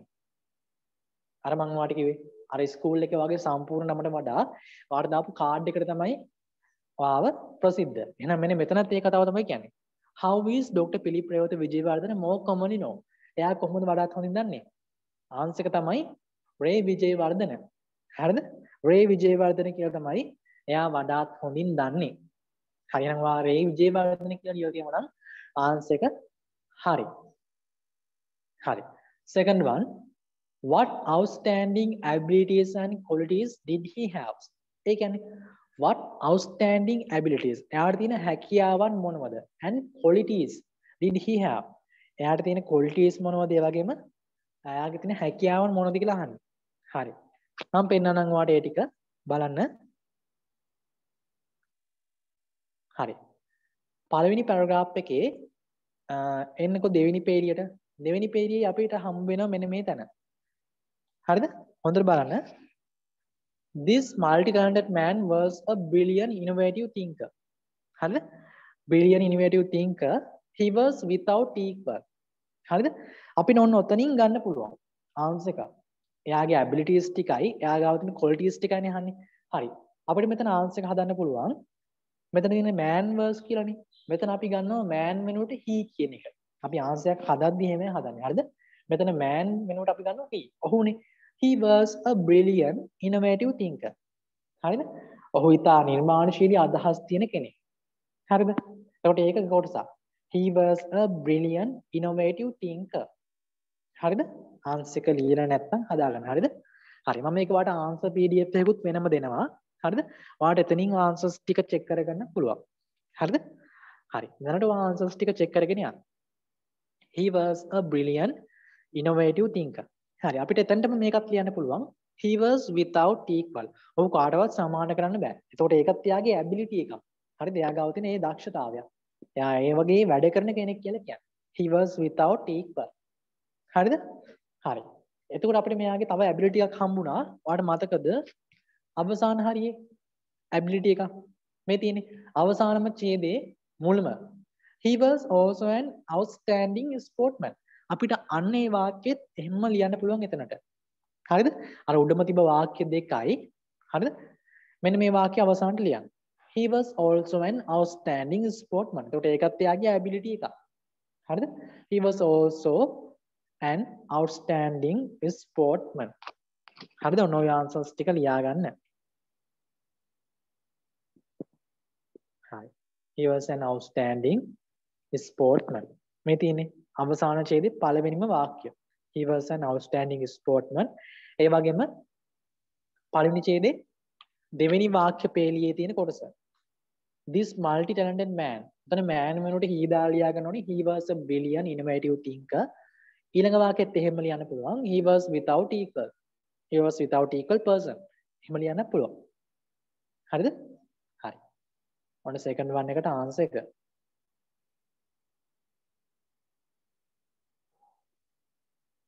Third question. What was one of his earliest invention? earliest කියලා කියන්නේ එයා කරපු මුල්ම නිෂ්පාදනය. එයා මුලින්ම කරපු නිෂ්පාදනය. නැත්නම් මුලින්ම කරපු හඳුන්වා දීම. මුලින්ම කරපු invention එක මොකක්ද කියලා අහනවා. What was one of his earliest invention? මතකද අපිට හම්බුණා. එයාගේ අර පළවෙනිම invention එක මොකක්ද උනේ? The land master. නේද? හරි. එහෙනම් ඔතනට ආන්සර් එක ලියන්න ඕනේ. The land master. එහෙනම් third one එකට ආන්සර් එක තමයි the land master. හරි. The land master. Number 4. What was special about this invention? මෙන්න මේ land master එකේ තිබ්බ special එක මොකද්ද? What was special about this invention? මෙන්න මේ නිපැයුමේ තිබ්බ special එක මොකද්ද? මොකද්ද මේකෙන් උනේ? හරි. එන්නක මම ඔයාලට පෙන්නන්නම්. අර drastically කතාවක් තිබ්බ මතකද? අන්න එතන තමයි ආන්සර් එක තියෙන්නේ. මේ තියෙන්නේ. දෙවෙනි ඡේදය මුලට මෙන්නකෝ. මේ තියෙන ආන්සර් එක one of his first and best known invention is the land master. ඔන්න යාගේ පළවෙනිම හොයාගැනීම. එහෙනම් අරකට ආන්සර් එක land master. third one එකට ආන්සර් එක land master. හරි. fourth question එකෙන් අහනවා ඒකේ තිබ්බ විශේෂත්වය මොකක්ද අහනවා. මොකද්ද මේකේ විශේෂත්වය? මේ invention එකේ තිබ්බ විශේෂත්වය මොකද්ද? හරි. බලන්න ඒකම දෙවෙනි පේලියේ තියෙනවා අර 1955 වලට පස්සේ. This invention improved the lives of farmers in Sri Lanka drastically. එහෙනම් ඔන්න ඕක තමයි උනේ. මෙන්න මේ ඉන්වෙන්ෂන් එකේ වෙච්ච ස්පෙෂල් එක ලංකාවේ ඉඳපු ගොවින්ගේ හරිද ලයිෆ් එක ඉතාමත් ඉක්මනින් දියුණු කරා. ඕක තමයි ඒකේ විශේෂත්වය. එහෙනම් ඔයා ආන්සර් එකට ලියන්න ඕනේ මොකද්ද? මෙතන this වෙනුවට ඔයා හදා ගන්න ඕනේ it කියලා. this invention එක ගත්තත් ප්‍රශ්නයක් නෑ. නමුත් වඩාත් හොඳයි ඔයා මේ this වෙනුවට it කියලා ගත්තොත්. හරිද? නැත්තම් it improved the lives of farmers in Sri Lanka drastically. පැහැදිලිද? මේ this invention කියන වෙනුවට ඔයා දාන්න it කියලා. it. It improved the lives of farmers in Sri Lanka drastically. හරිද? හරි. නැත්නම් මේ this invention එකෙන් ගියත් ප්‍රශ්නයක් නෑ. හරිද? ගැටලුවක් නෑ. නමුත් වඩා සාර්ථකයි it කියලා දානවා නම්. It improved the lives of farmers in Sri Lanka drastically. පැහැදිලිද? හරි. ආන්සර් එක හදා ගන්න පොඩ්ඩක්.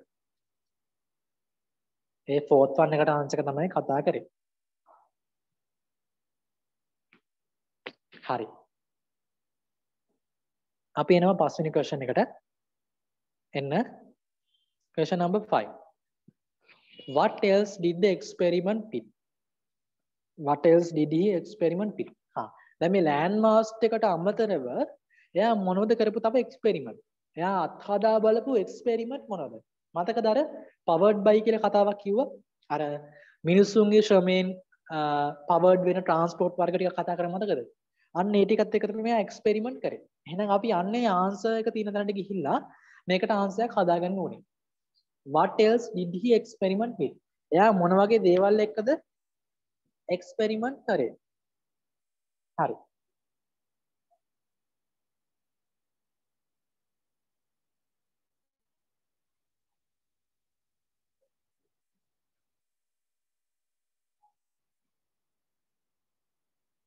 හරි. බලන්න මේ උඩම ඡේදයේ. හරි. එතනින් අපිට ආන්සර් එක හදාගන්න පුළුවන්. හරි. එයා එක්ස්පෙරිමන්ට් කරපු දේවල් නේ අහන්නේ. හරි. බලන්න. For many years, Ray Vijayawardena was interested in different types of transport. He was most interested in types of transport that were powered by humans, like bicycle and hang gliders. He exchanged ideas with design people all over the world who had similar dreams. Hari. මේ ඊට පස්සේ කියනවා one of his dreams was to invent faster, safe and easier to ride bicycle. හරිද? He also tried to improve soil fertility and to manage weeds. හරි. මෙන්න යාගේ experiment එකක්. හරි. ඔයාලා මෙතනට ආන්සර් එකට ගන්න ඕනේ මෙන්න මේ invent faster කියලා කතාවක් තියෙන්නේ. අන්න එතනින් දාන්න. හරිද? ඒක තමයි යාගේ එක්ස්පෙරිමන්ට් එක. එයාගේ ඩ්‍රීම් එක ඒක. හරිද? Invented a faster, safer and easier to ride bicycle. He also tried to improve the soil fertility and manage weeds. අන්න ඒ කොටස තමයි ඔයා ආන්සර් එක විදියට හදා ගන්න ඕනේ. පැහැදිලිද? ඔයා මෙතන ගන්න invented. හරිද? නිපැයුවා. Invented. INVENTED. Invented a faster, safer and easier to ride bicycle. ඒ එකක්. ඊට පස්සේ ලියන්න තව වාක්‍යයක්. ඒකත් එයාගේ එක්ස්පෙරිමන්ට් එකක්. He also tried to improve soil fertility and to manage weeds. ඔන්න ඔය දෙක තමයි ඔයා ආන්සර් එකට හදා ගන්න ඕනේ. හරිද? Invented a faster, safer, easier to ride bicycle. He also tried to improve soil fertility and manage weeds. ඔය ටික තමයි ඔයා question number 6 එකට question number 5 එකට answers විදිහට හදා ගන්න ඕනේ. හරි. පොඩි වෙලාවක් වෙනනම් ටක් ගාලා ආන්සර් හදා ගන්නකො. Invented a faster, safer කියන කොටසයි ඊළඟ වාක්‍යයයි. He also tried to improve කියන කොටසයි. හරිද? ඒ answers ටික හදා ගන්න.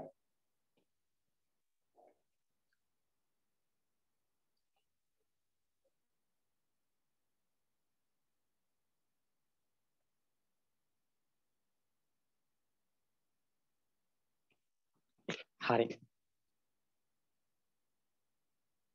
අපි යමු question number 6 වලට. ප්‍රශ්න අංක 6. What are his sporting achievements? හරි. ලේසි. එයාගේ sporting achievements මොනවද අහනවා. එයා මේ ක්‍රීඩා පැත්තෙන් එයා ළඟා කරගත්ත එයාගේ කුසලතා. එයාගේ achievements මොනවද කියලා අහනවා. හරි. ඒක තිබුණේ last paragraph එකේ නේද? හරි. බලමු. එයාගේ sports achievements මොනවද කියලා. අර ඔලිම්පික් ක්‍රීඩාවට සහභාගී වෙච්ච ටික. හරි. එයාගේ achievements නේ අහන්නේ. එයා ළඟා කරගත්තු දේවල්. බලන්නකෝ. He was an outstanding sportsman.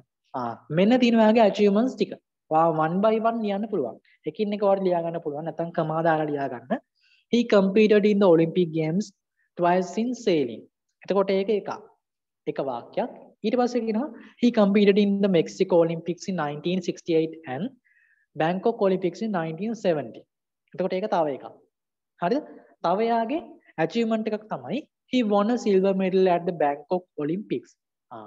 ඔන්න ඔයි කොටස් ටිකම ආන්සර් කරලා ලියන්න ඕනේ. එකක්වත් අඩුවක් නැතුව එයාගේ achievements සියල්ල ලියන්න ඕනේ. හරිද? achievements තුනක් තියෙනවා. ඒ තුනම ලියන්න ඕනේ. ආයිත් මම කියන්න he competed the Olympic Games twice in sailing. ඊළඟට කියනවා he competed in the Mexico Olympics 1968 and Bangkok Olympics in 1970. එතකොට ඒක තව කොටසක්. අවසාන වශයෙන් කියනවා he won a silver medal at the Bangkok Olympics. ඔන්න ඔය කොටස් ටික තමයි එයාගේ ස්පෝර්ට්ස් achievements වෙන්නේ. හරිද? ඔය ටික answers ටික හදාගන්න. හරිද? හරි. එතන ඔය ටික බලලා ලියා ගන්න. හරි. අපි එනවා next question එකට. Question number 7. How did Sri Lanka show her appreciation of Dr. Vijayawardena? මොන තවත් විශේෂ දෙයක්. How did Sri Lanka කොහොමද ලංකාව show her appreciation? ඇගේ appreciation එක දැක්ුවේ. ඔයාලට දැන් බලන්න ඇති her appreciation කියන්නේ කවුද කියලා. හරි. මෙතන මේ her කියලා හඳුන්වලා දීලා තියෙන්නේ ශ්‍රී ලංකාවටම තමයි. ශ්‍රී ලංකාව උපමාව කරන්නේ හරිද? ශ්‍රී ලංකාව උපමාව කරන්නේ කාන්තාවකට. හරිද? ඒකයි මෙතන මේ her කියලා කියන්නේ. හරිද? ඒ කියන්නේ අර සුන්දරත්වය නිසා තමයි ඒ her කියලා හඳුන්වන්නේ. How did Sri Lanka show her appreciation? කොහොමද ශ්‍රී ලංකාව ඇගේ appreciation එක දක්වන්නේ of Dr. විජේවර්ධන. Dr. විජේවර්ධනට කොහොමද appreciation එක දක්වන්නේ? බලමුකෝ. අර මෙඩල් awards දෙකක් දුන්නේ අන්නේ කතාව. අවසානයේදී බලන්න the Sri Lankan government has honored him with two awards Vidya Jyoti in 1988 and Deshamani in 2002. ඔන්න ඔය කොටස තමයි ලියන්න ඕනේ. සම්පූර්ණයේ කොටස. ඒ විදිහට තමයි ලංකාව එයාලා ඇගයීමට ලක් කරේ. මේ රේව්ජේ වර්ධන ඇගයීමට ලක් කරේ. The Sri Lankan government has honored him with two awards Vidya Jyoti in 1998 and Deshamani in 2002. අනේ සම්පූර්ණ වාක්‍යෙම ලියන්න ඕනේ. ඔයාගේ ආන්සර් එක ලියලා තියෙනවා නම් ඔයාගේ ආන්සර් එක ඕකේ. හරි. එන්නේ ඒකේ last question එකට. හරි. Do you agree that Dr. Vijayawardene is an outstanding Sri Lanka? හරි. එතන අපිට තියෙන yes no question එක. මෙතන අපිට reason එකක් ලියන්න කියලා නැහැ. reason එකකුත් ලියන්න කිව්වනම් ඔයා හේතුවකුත් දාලා ලියන්න ඕනේ. නමුත් අපිට මෙතන හේතුවක් දාන්න අවශ්‍ය නැහැ. අපි නිකන් මෙතන yes no answer එකක් දුන්නම ඕකේ. හරිද? හරි. බලන්නකෝ. Do you agree that Dr. Vijayawardene is an outstanding Sri Lankan? ඔව්. අපි එකට agree වෙනවා. Yes I agree. හරිද? ඔයා agree වෙන එකක ගන්න තියෙනවානේ. එතකොට ඔයා උත්තරෙ දෙන්න yes I agree. ඔයාලට තවත් අවශ්‍ය නම් දාන්න පුළුවන්. He is an outstanding Sri Lankan. නැත්නම් he was an outstanding Sri Lankan. එහෙම අපිට full answer එකක් විදිහට හදන්න පුළුවන්. නැත්නම් ඔයා yes I agree කියලා ලිව්වත් ප්‍රමාණවත්. හරිද? reason එකක් දාන්න කිව්වොත් ඔයාලකට හේතුවක් හදලා ලියන්න ඕනේ. නමුත් මෙතන reason එකක් අහලා නැහැ. හරි. ඊළඟට ඒ question එකේම second part එක බලන්න. Find words or expression in the passage that similar in meaning to the following words. ඔන්න මේ වගේ ප්‍රශ්න නම් කොහොමත් exam එකේ අහන්න. ඡේද කොටසක් දීලා ඒ ඡේද කොටසේ වචන කිහිපයක් දාලා ඒකට සමාන වචන හොයන්න කියනවා. හරිද? දැන් මෙතන දීලා තියෙන මේ වගේ question එකක්. Find words or expressions. වචන හෝ expressions හැඟීම්. වචන හෝ හැඟීම් හොයන්න කියනවා. In the passage. ඔය උඩ දීලා තියෙන passage එකෙන් that are similar meaning. අන්න ඒවට සමාන meanings තියෙන to the following words. මෙන්න මේ පල්හා තියෙන වචන වලට. හරි. බලමුකෝ. පළවෙනි එක. To change something in order to make it more suitable. මොකක්ද ඒ කියන්නේ? To change something. අපිට එතනින්ම උත්තරේ ගන්න පුළුවන්. දෙයක් වෙනස් කරනවා. මතක් වෙනෝනේ දැන්. To change something in order to make it more suitable. වඩාත් ගැළපෙන ලෙස හදාගන්න එක වෙනස් කරනවා. මොකද්ද වචනේ? modified කියන වචනේ තමයි ඔයා ගන්න ඕන. හරිද? නවීකරණයට පත් කරනවා. modified. මම අකුරු කියන්නම් ඕන නම් MODIFIED. හරිද? MODIFIED. modified. හරිද? එහෙනම් පළවෙනි එකට ආන්සර් එක modified. නවීකරණය කරනවා. modified. MODIFIED. හරි. second one low cost. මතක ඇති මම මේ වචනේ වාට කිව්වා. low cost එකක් තියෙන්නේ මෙතන. ඒ කියන්නේ අඩු price එකක් තියෙන්නේ. දැරිය හැකි මිලක්. ඒ කියන්නේ affordable කියන වචනේ. හරිද? affordable. හරි මම අකුරු කියන්නම් ලියා ගන්න. affordable AFFORDABLE affordable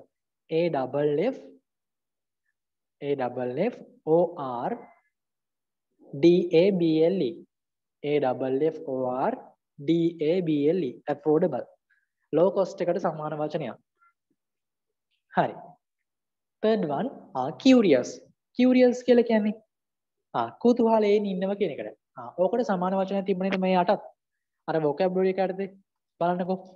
ඔය curious කියන එකට සමාන වචනයක් තිබුණා. හම්බුණාද? ඔය vocabulary එකේ යටම ඉඳන් දෙවෙනි එක. inquisitive කියන වචනේ. ආවේ තියෙන්නේ curious eager to learn about things. ඔය තියෙන යටම ඉඳන් දෙවෙනි වචනේ. inquisitive කියන එක තමයි ගැලපෙන්නේ. third one curious කියන එකට සමාන වචනය තමයි inquisitive. INQUISTIVE inquisitive. හරි. last one to consult. Consult කියලා කියන්නේ කෙනෙක් සම්බන්ධ කරගන්නවා. කන්සල්ට් කරගන්නවා. එයාත් එක්ක මොන හරි දෙයක් චේන්ජ් කරගන්න මොනවද? exchange ideas අන්න කන්සල්ට් කරගන්නවා. කෙනෙක් සම්බන්ධ කරගන්නවා. කෙනෙක් සම්බන්ධ කරගෙන මොකද්ද කරන්නේ? එයාත් එක්ක ideas ටික අපි මොකද්ද කරන්නේ? exchange කරගන්නවා. එහෙනම් මෙන්න මේ to consult කියන එකට ගැලපෙන similar word එකක් තිබුණා අපිට මේ ඡේදේ මතක ඇති අර පුද්ගලයන් එක්ක ideas exchange කරගන්නකො මතකද? exchange ideas. එහෙනම් ඒක තමයි ආන්සර් එක වෙන්නේ. හරි. ඔයා මෙතනට ලියා ගන්න exchange ideas. හරි. මම words කියන්නම්. exchange වලට අකුරු තමයි වචන දෙකක් හරිද? exchange වලට අකුරු ex change ex change exchange ideas ideas exchange ideas ex change exchange ideas වලට අකුරු ideas exchange ideas හරිද? හොඳයි. ඔන්න ලොකු ඡේද කොටසක් අපි ඉගෙන ගත්තා. හැම කොටසක්ම පැහැදිලි කරලා දීලා උත්තරත් හොයාගන්න විදියට පැහැදිලි කරා. හරිද? අලුත් වචන ගොඩාක් ඉගෙන ගත්තා. ඉතින් ওই ටික මතක තියාගන්න. හරිද? හොඳයි. හරි. අපි ඊළඟ ක්වෙස්චන් එකට එනවා.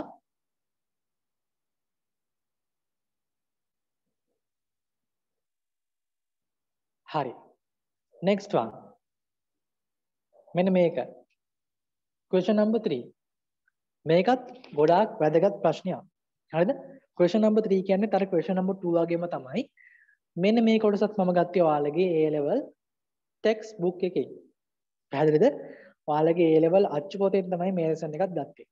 මම මේ lessons ගත්තේ මේව නිතරම විභාගෙට අහන කොටස්. හරිද?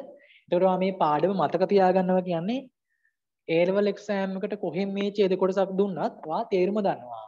මේක අපි ක්ලාස් එකේ සාකච්ඡා කරපු කොටසක්. හරිද? එතකොට ඒක මතකයි. හරිද? ඒ නිසා තමයි මම මේ ටෙක්ස්ට් බුක් එකේ තියෙන විශේෂ පාඩම් ටිකුත් ඔයාලට උගන්වන්නේ. හරි. මේකත් අර වගේම ඡේද කොටසක් ටිකක් ලොකු පරාසයක් තියෙන ඡේද කොටසක්. හැබැයි අමාරු නෑ. හරිද? ලේසි. අපි මේකත් ඉක්මනට බලමු. හරි. එන්න read the following text carefully and answer the given questions. හරි.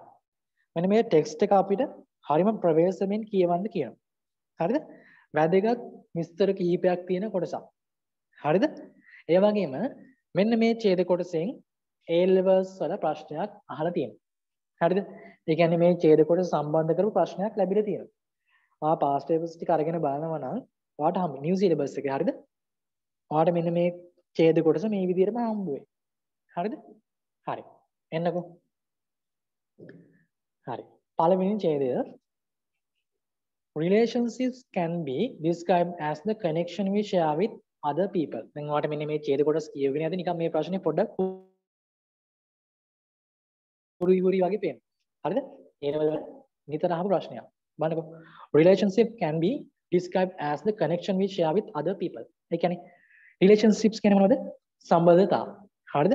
Can be described. මෙන්න මේ සම්බන්ධතා අපිට හඳුන්වන්න පුළුවන්ලු as the connections. Connection කියන්නේ සම්බන්ධතාවයක්නේ. As the connection we share with other people. අපි මෙන්න මේවා අනෙත් අය සමග තමයි හුවමාරු කරගන්නේ. හරිද? හරි. ඔයාලට මතක නම් මෙන්න මේ කොටස දීලා තියෙන්නේ හරිද? first part එකට. හරිද? first part එක අපිට හම්බ වෙනවා මෙන්න මේ ඡේදයක්. මෙන්න මේ ඡේදෙම තමයි හම්බ වෙන්නේ. හරිද? ඡේදය හම්බ වෙනවා. ඡේදය හම්බෙලා තියෙන අපිට ගැළපෙන වචනේ තෝරන්න. මෙතන තියෙනවා other කියලා වචනයක්. හරිද? other තියෙනවා, another තියෙනවා. හරිද? ඒ වගේ වචන තුනක් හම්බ වෙනවා. ওই වචන තුنين ගැළපෙන වචනේ දාන්න තියෙන්නේ. connection we share with එතකොට ඔයා දාන්නේ ගැළපෙන මේක. otherද anotherද දාන්න. හරිද? ඔයාට මේක A level papers කරලා තියෙනවා නම්. හරිද? අපේ SPS paper රටාව කරා නම් ඔයාට මේ ඡේදෙ මතකයි. උත්තරත් හොයලා තියෙනවා. ඉතින් ඒව ගන්නෙ කොහෙන්ද? ඔයාලගේ ටෙක්ස්ට් බුක් එකේ. හරිද? ඒ නිසා තමයි මම ඔයාලට මේ ටෙක්ස්ට් බුක් එකේ lessons ටිකකුත් දාලා උගන්වන්නේ. හරිද? එතකොට හදිසි හරි ඔයාට ටෙක්ස්ට් බුක් එකේ lesson එකක් ආවොත් ඔයාට එතකොට මතකයි. හරිද? හරි. The connection we share with other people. වෙනත් මිනිසුන් සමග අපි share කරගන්න සම්බන්ධතාවය තමයි අපි මේ relationship එකක් කියලා කියන්නේ. හරි. ඊළඟට කියනවා throughout our lives. හරිද? අපේ ජීවිත මගින් throughout our lives we form many different kind of relationship with many people. ඒ කියන්නේ we form අපි හදා ගන්නවා we form many different kinds of relationships. විවිධාකාරයේ relationships වර්ග with many people. බොහෝ මිනිසුන් සමග අපි යාළුවෝ එක්ක relationship එකක් ඇති කරගන්නවා. ඒ වගේම අපේ life partner එක්ක ඊට පස්සේ අපේ family එකත් එක්ක අපේ නෑදෑයොත් එක්ක ඔය වගේ සමාජයේ විවිධ පිරිස් අතර අපි relationships හදා ගන්නවා. හරි. ඊට පස්සේ කියනවා the first and the closest. first කියලා කියන්නේ ප්‍රථම. හරිද? ප්‍රථම සහ ආසන්නතම ළඟම. The first and the closest relationships we form are usually with our parents and other family members. එහෙනම් අපි පළවෙනිම relationship එකක් හදාගන්නේ කාත් එක්කද? අපේ family members ලාත් එක්ක. කියන්නේ අපේ parents ලා සහ අපේ family members ලා එක්ක තමයි අපි මුලින්ම relationship එකක් හදාගන්නේ. හරිද? අන්න ඒක තමයි මෙතන කියන්නේ. ඊළඟට කියනවා from the moment we are born. අපි ඉපදුනයින් පස්සේ from the moment we are born we form very close and loving relationship with our mothers and fathers. අපි ඉපදුනහම අපි ළඟින්ම ඇසුරු කරන්නේ කවුද? අපේ අම්මයි තාත්තයි. හරිද? very close and loving relationship with our mothers and fathers. අම්මලා තාත්තලා එක තමයි අපි relationship එක හදාගන්නේ මුලින්ම. හරි. ඊට පස්සේ කියනවා we also have very close relationship with other family members like our brothers and sisters and our grandparents. හරි. අම්මයි තාත්තයි හැරුණයින් පස්සේ අපි ඊට පස්සේ relationship වලට යන්නේ අපේ සහෝදර සහෝදරියන් එක්ක ඒ වගේම grandparents ලාත් එක්ක. ආච්චිලා සීයලාත් එක්ක තමයි යන්නේ. හරිද? හරි. ඔන්න first paragraph එක okay. ඊළඟට එන්න second paragraph එකට. දෙවෙනි ඡේදෙට එන්න. second paragraph එකේ කියනවා we continue to form new relationships throughout our life. ඒ කියන්නේ we continue අපි ඉදිරියට පවත්වාගෙන යනවා. මේ relationship කියන ඒවා කවදාවත් නවත්වන්නේ නැහැ. ඉස්සරහට අරගෙන යනවා. We continue to form new relationships throughout our life. අපේ ජීවිතය පුරාවටම මේවා හදාගෙන යනවා.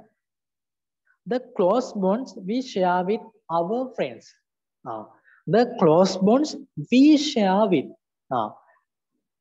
සමීප බැඳීම් අපි හුවමාරු කරගන්නවා we share with our friends. අපේ යාළුවන් සමග can be formed as children, as teenagers or as adults. අපේ යාළුවන් එක ඇති කරගන්න මෙන්න මේ බැඳීම් ඒක form වෙන්න පුළුවන්. හැදෙන්න පුළුවන් කොහොමද? as children. පොඩි කාලේ ඉඳලම තියෙන්න පුළුවන්. ඒ වගේම as teenagers. ඊට පස්සේ මේ O level A level වගේ teenagers ලගේ වයසට ආවම අලුත් relationships හැදෙන්න පුළුවන්. ඒ වගේම as adults. ඒ වගේම වැඩිහිටියෝ වුණායින් පස්සෙත් relationships හදාගන්න පුළුවන්. ඒකට වයස් සීමාවක් නැහැ. හරි. ඊට පස්සේ කියනවා you probably. ඒ කියන්නේ probably කියන්නේ බොහෝ විට. හරිද? probably කියන්නේ බොහෝ විට. You have probably ඔබ බොහෝ විට made close friends in your primary school. ඒ කියන්නේ ඔබ බොහෝ විට primary school එකේ ප්‍රාථමික අංශයේදී යාළුවෝ හදා ගන්නවා. ඊළඟට කියනවා you may have even made close friends in this class. ඒ වගේම ඔයා classes වලත් මොකද කරන්නේ? යාළුවෝ හදා ගන්නවා. when you leave school, ඔයා ඉස්කෝලෙන් අයින් වුණාම when you leave school you will continue to make friends. දැන් ඔයා ඉස්කෝලෙන් leave වුණා කියලා ඔයාලා මේ relationships හදාගන්න එක නවත්තන්නේ නැහැ. එතනින් පස්සෙත් ඔයා continue කරනවා. when you leave school you will continue to make friends whether you go for higher education or job.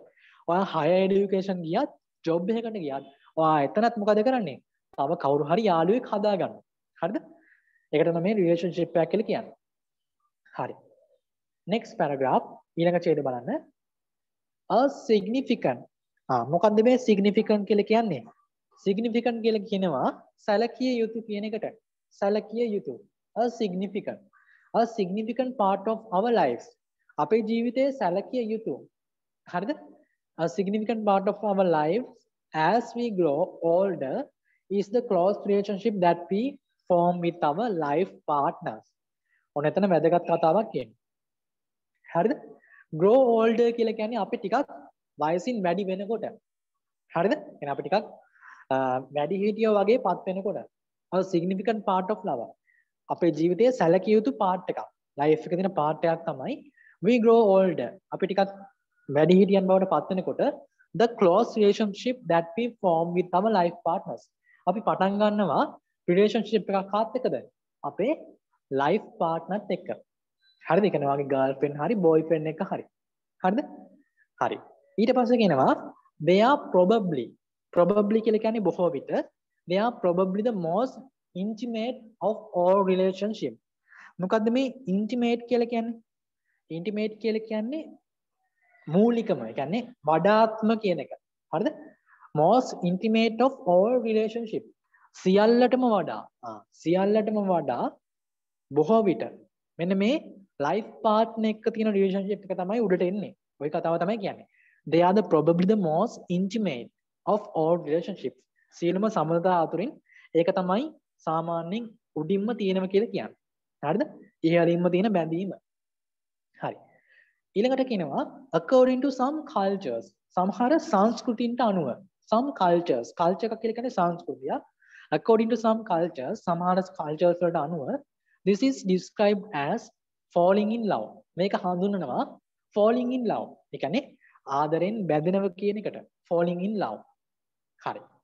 ඊළඟට කියනවා according to such cultures. ඒ වගේම සමහර cultures වලට අනුව one must be in love in order to marry. ඒ කියන්නේ ඔන්න සමහර cultures වල කියනවා දෙන්නම ආදරෙන් ඉන්න ඕනේ කියලා. සමහර cultures වල කියනවා one must be in love in order to marry. විවාහ වෙන නම් එක්කෙනෙක් මොකද කරන්නේ? එක්කෙනෙක් ආදරෙන් ඉන්න ඕනේ කියලා කියන්නේ. ඒ කල්චර්ස් වල තියෙන විවිධ ක්‍රම වෙනස්. හරිද? එක සංස්කෘතියකින් තවත් සංස්කෘතියකට යද්දී ඒ ක්‍රම වෙනස්. හරිද? හරි. දැන් මෙතන කියන්නේ මොකද? one must be in love in order to marry. එක්කෙනෙක් ආදරෙන් ඉන්නවලු මැරි කරන්න නම්. හරි දෙන්නගම කැමැත්ත අවශ්‍යත් නැතිලු. හරිද? හරි. ඊට පස්සේ කියනවා according to some other cultures. මොන තවත් culture එකකට අනුව however කෙසේ වුවත් marriage can precede love. ඒ කියන්නේ marriage can precede love. විවාහයට පෙර. හරිද? නැත්නම් විවාහය ආදරයට පෙර ඇති වෙන්න පුළුවන් කියලා කියන්නේ. කියන්නේ love එකට කලින් එයාලා wedding එක ගන්නවා කියලා කියන්නේ. එහෙම ඒවත් වෙනවනේ. හරිද? marriage can precede love. ඔක සිංහල තේරුම කිව්වොත් ඔය යෝජනා වලින් ඉන්නේ. යෝජනාවක් එනකොට ඒ යෝජනාවෙන් වෙන විවාහයේදී ඒ දෙන්න අතර රිලේෂන්ෂිප් එකක් නැහැනේ. කිසිම සම්බන්ධතාවයක් නැහැ. ඒකට ආදරයක් ඇති වෙලා නැහැ. එතන වෙන්නේ මොකද්ද? මැරේජ් එකකින් තමයි යන්නේ. ඊට පස්සේ තමයි ආදින අතර රිලේෂන්ෂිප් එකක් හදාගන්නේ. හරිද? සමහර සංස්කෘතින් තියෙනවා. ඔය අවස්ථා තුනම ලංකාවෙත් තියෙනවා. හරිද? පළවෙනි අවස්ථාව තමයි දෙන්නම රිලේෂන්ෂිප් එකක් හදාගන්න. ඊට පස්සේ තමයි මැරේජ් එකට යන්නේ. තව අවස්ථාවක් තියෙනවා. දෙන්නකින් එක්කෙනෙක් විතරයි ඒ ලව් එකේ ඉන්නේ. හරිද? ඊළඟ අවස්ථාව තමයි හරිද? අර ප්‍රොපෝසල් කියන මැරේජ් එක. ඔන්න ඔය කල්චර්ස් තුන. ඔය කල්චර්ස් තුන ගැන තමයි මෙන්න මෙතන පැහැදිලි කරලා තියෙන්නේ. අවස්ථා තුනක් යටතේ. පැහැදිලිද? හරි. ඔන්න ඒ ටික මතක තියාගන්න. ඊළඟ ඡේද බලන්න. next one. relationships are not always close.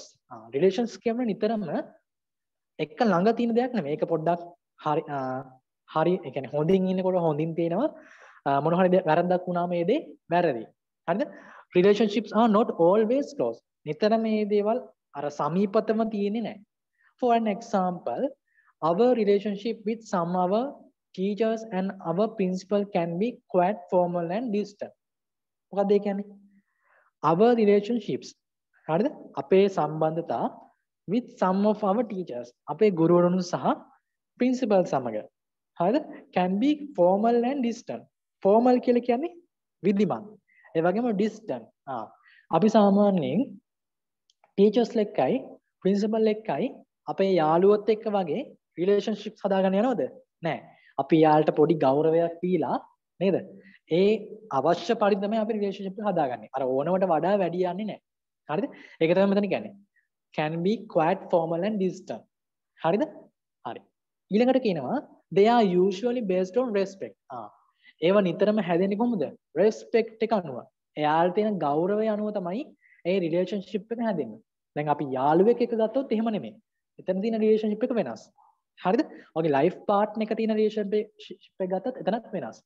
වාගේ දෙමව්පියන් එක්ක තියෙන රිලේෂන්ෂිප් එක ගත්තත් එතනත් වෙනස්. එතකොට මේ ගුරුවරු සහ ප්‍රින්සිපල් අතර තියෙන රිලේෂන්ෂිප් එකත් වෙනස්.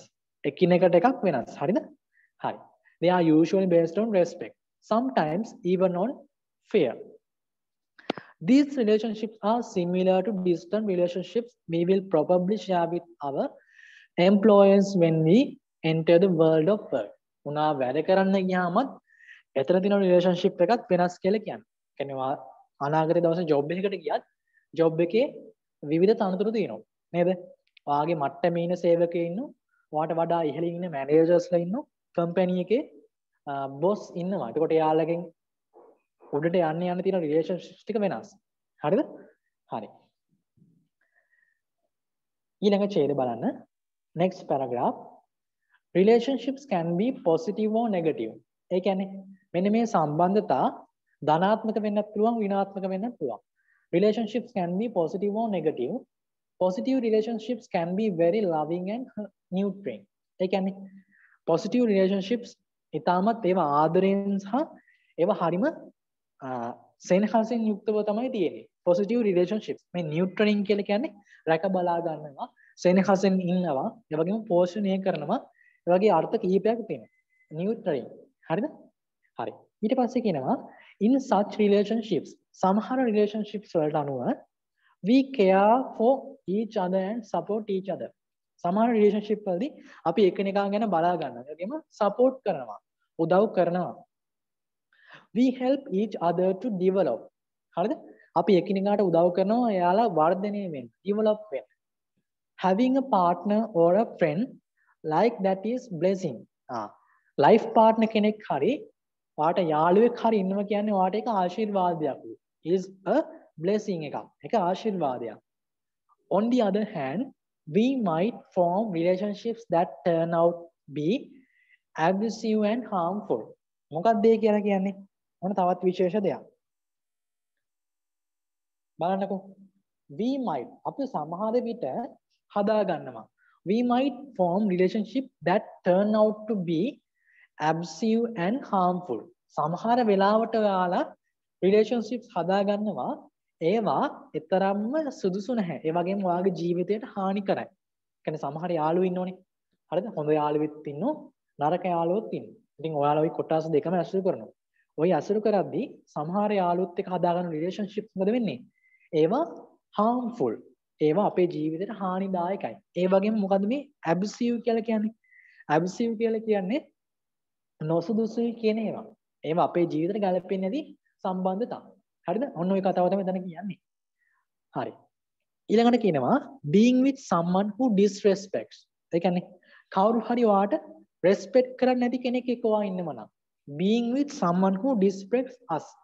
අපිට ගෞරව කරන්නේ නැති කෙනෙක් එක්ක ඔයා ඉන්නම නම් මේ disrespect කියලා කියන්නේ අගෞරව කරන. හරිද? or always criticizes. ඒ වගේම ඔයාට නිතරම මොන හරි දේවල් කියන බනින වගේ කෙනෙක් නම්. හරිද? මොන හරි විදිහ ප්‍රකාශ කරන කෙනෙක් නම් always criticizes us. can be bad for us. අන්න ඒ වගේ දේවල් වෙන relationship එකක් ඔයාගාව තියෙනවා නම් ඒක අපිට නරකයි. can be bad for us. It can damage our self esteem. අන්න එහෙම relationship එකක් තියෙනවා නම් මොකද වෙන්නේ? ඒක අපේ මොකද්ද? self esteem එකට damage වෙනවලු. self esteem කියලා කියන්නේ ආත්ම අභිමානය. ඒක අපේ ආත්ම අභිමානට damage එකක්. and even cause depression. ඒ කියන්නේ ඒ වගේම ඒක අපිට repression එකකුත් වෙනවලු. මානසික ආතතියටත් ලක් වෙනවලු. පැහැදිලිද?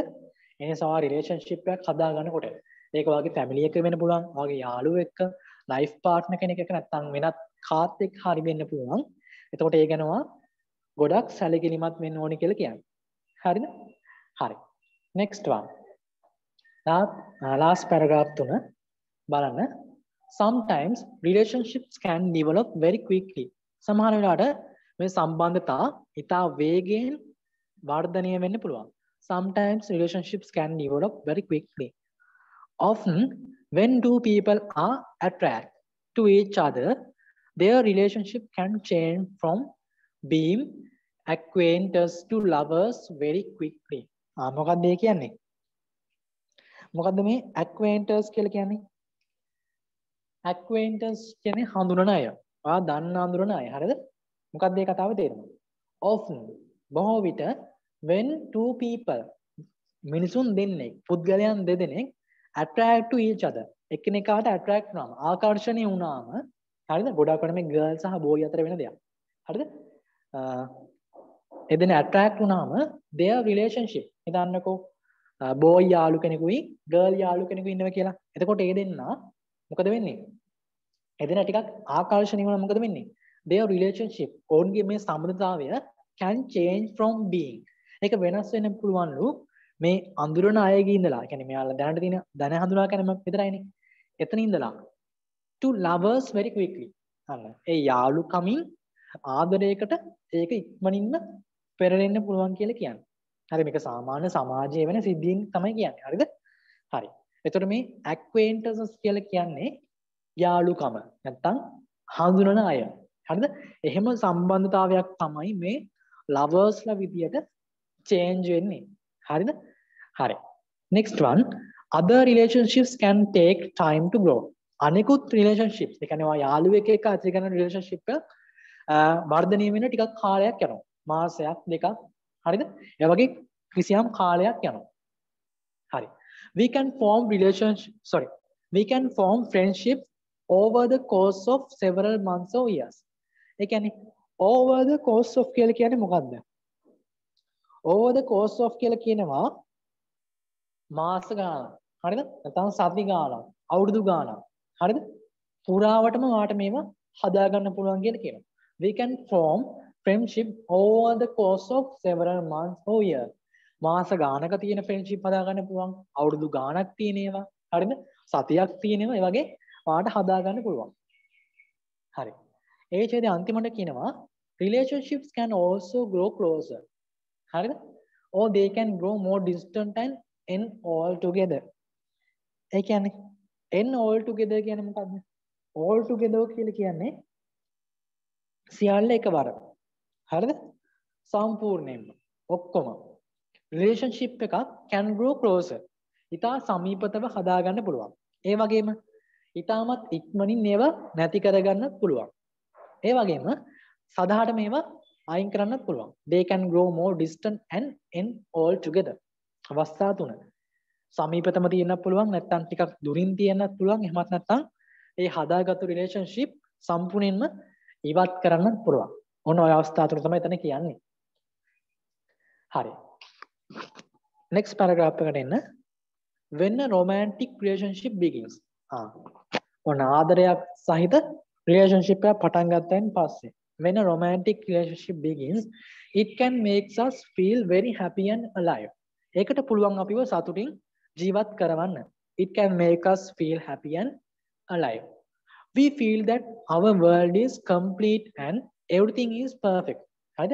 ඒ වගේ life partner කෙනෙක් අපිට හම්බුනයින් පස්සේ අපිට හිතෙනවා අපේ ජීවිතේම දැන් හරි කියලා. ඒ වගේම අපේ ජීවිතේ හැම දෙයක්ම perfect කියලා. හරිද? හරි. ඊට පස්සේ කියනවා but when a romantic relationship is in trouble. නමුත් මෙන්න මේ වගේ ආදරයක් trouble එකක තියෙනවා නම්. හරිද? ඒ කියන්නේ ඔයාලේ relationship එක ගෙනියන්නේ අසතුටින් නම් මොන හරි ප්‍රශ්න ගොඩක නම් in trouble or when it ends. එහෙම නැත්නම් ඒක අවසන් වුණොත් ඒ relationship එක අවසන් වුණොත් we can feel very opposite. එතකොට මොකද වෙන්නේ අපිට? අර සතුටු වුණ එකේ opposite එක වෙනවා. විරුද්ධ පැත්ත වෙනවලු. හරිද? we feel heartbroken. අපිට අපේ හදවත බිඳිලා කියලා තේරෙනවා. we feel heartbroken as if life has lost all meaning. ඒ කියන්නේ අපිට ජීවිතේ සියල්ලම නැති වුණා කියලා. සාමාන්‍ය දෙයක්. හරිද? හොඳින් ඉඳියොත් සියලුම දේවල් perfect වගේ තමයි. හැබැයි ඒක end වුණොත්, ඒ දේ අවසන් වුණොත් ඔක්කොම ඉවරයි කියලා තමයි අපි හිතන්නේ. හරිද? හරි. last paragraph එක එන්න. whether they are close or distant. ඒ කියන්නේ ඔයාලගේ මේ relationship ඔයාට සමීපතව තිබුණත්, දුරින් තිබුණත්, close or distant, new or old. අලුත් වුණත්, පරණ වුණත්, new or old, positive or negative. ඒ කියන්නේ ධනාත්මක වුණත්, ඍණාත්මක වුණත්. relationships are natural part of our lives. එතකොට මේ සමීප සම්බන්ධතාවයක් කියන්නේ ඒක දුරස් වුණත් ලං වුණත් හරිද පරණ වුණත් අලුත් වුණත් ඒ වගේම ධනාත්මක වුණත් ඍණාත්මක වුණත් මෙන්න මේ අපේ ජීවිතයේ තියෙන ස්වභාවික දෙයක් රිලේෂන්ෂිප් එකක් කියලා කියන්නේ. The way we talk about our relationships and demonstrate our affections can change according to different cultures. ඒ කියන්නේ demonstrate කියලා කියන්නේ මොකද්ද? demonstrate කරනවා කියලා කියන්නේ අපි පෙන්눔 කරනවා මොන හරි දෙයක් එයාට show කරනවා පෙන්눔 කරනවා. The way we talk about our relationships and demonstrate our affections කියන කියන්නේ සෙනෙහස. අපේ සෙනෙහස පෙන්눔 කරනවා can change according to different cultures. ඒක විවිධ සංස්කෘතීන් වලට අනුව වෙනස් වෙන්න පුළුවන්. However, කෙසේවත් all cultures generally සියලුම cultures generally කියන්නේ සාමාන්‍යයෙන් agree that එකඟ වෙනවා man is a social animal. මනුෂ්‍යයා කියන්නේ සමාජශීලී නැත්නම් සමාජයේ ඉන්න සත්වයෙක්. Social animal. Since Aristotle first said the words. Aristotle තමයි එහෙම කියලා තියෙන්නේ. They suggest on යෝජනා කරනවා that is quite difficult for human beings to live in isolation. ඔන්න තවත් වැදගත් වචනයක්. Isolation කියලා කියන්නේ මොකද්ද? Isolation කියලා කියන්නේ හුදකලාව. ඒ කියන්නේ තනිවම. මොකක්ද එහෙනම් මෙයා කියන්නේ? මේ Aristotle කියනවා they suggest on යෝජනා කරනවා that is quite difficult. ඒක ටිකක් අමාරුයිලු for human beings. මනුෂ්‍ය වර්ගයාට to live in isolation. අන්න තනිව ජීවත් වෙන එක මනුෂ්‍ය වර්ගයාට අමාරු දෙයක් කියලා කියන්නේ. අවසාන වශයෙන් කියනවා therefore එම නිසා we all need to make connections. අපි හැමෝටම අවශ්‍යයිලු සම්බන්ධතාවයක් හදාගන්න. make connection or whatever type. ඒක මොන වර්ගයේ එකක් වුණත් with each other. හරිද? එකිනෙකා සමග. කියන්නේ අපි හැමෝටම relationship එකක් ඕනි කියලා කියන්නේ. කියන්නේ අපිට කාටවත් තනිව ජීවත් වෙන්න බෑ කියලා අවසානයේ එයාලා කියනවා. හරිද? ඔන්න ලොකු විස්තරයක් තිබුණ මෙතන. හරිද? අලුත් වචන ගොඩාක් තිබුණා. අපි ඒ ටික ඉගෙන ගමු. හරි. හරි. මෙතන වාට තියෙන්නේ පොඩි ප්‍රශ්න කිහිපයක් තියෙනවා. හරිද? සරල ප්‍රශ්න කිහිපයක් තියෙනවා. අපි ඒ ටික බලමු. එන්න. Are the statement below true or false? හරි නම් T අකුර දාන්න ඕනේ. වැරදි නම් F අකුර දාන්න ඕනේ. බලමුකෝ. පළවෙනි එක. We can be close to our family members but not to our friends. මොකක්ද ඒ කියන්නේ? We can be close to our family members. අපිට අපේ family members වලට close වෙන්න පුළුවන්ලු but not to our friends. හැබැයි අපේ යාළුවන්ට බැරිලු. එහෙම කතාවක් කිව්වේ නෑනේ. අපේ family members ලටත් අපිට close වෙන්න පුළුවන්. අපේ යාළුවන්ටත් අපිට close වෙන්න පුළුවන්. close වෙනවා කියන්නේ සමීප වෙනවා කියන. එහෙනම් ඒ කතාව වැරදි. F අකුර එන්න ඕනේ. හරිද? F. Number 2. We can make friends only we are adults. ඒක වැරදි. ඒ කියන්නේ අපිට යාළුවෝ හදාගන්න පුළුවන් වෙන්නේ අපි වැඩිහිටියන් වුණාට පස්සේ විතරයි. ඒ කතාව වැරදි නේද? අපිට කිව්ව නේද childrens ලා වෙද්දිත් පුළුවන්, teenagers ලා වෙද්දිත් පුළුවන් කියලා. ඔව්. එතකොට ඒක වැඩිහිටි වුණා කියලා බෑ. එතකොට ඒකත් වැරදි. False. Third one, we can make friends at school and at places of work. අපිට යාළුවෝ හදාගන්න පුළුවන්ලු ස්කූල් එකේ අපි වැඩ කරන තැන්වලයි. එතකොට ඒ කතාව හරි. එහෙනම් ඒක true කියන්නේ T අකුර දාන්න ඕනේ. Number 4.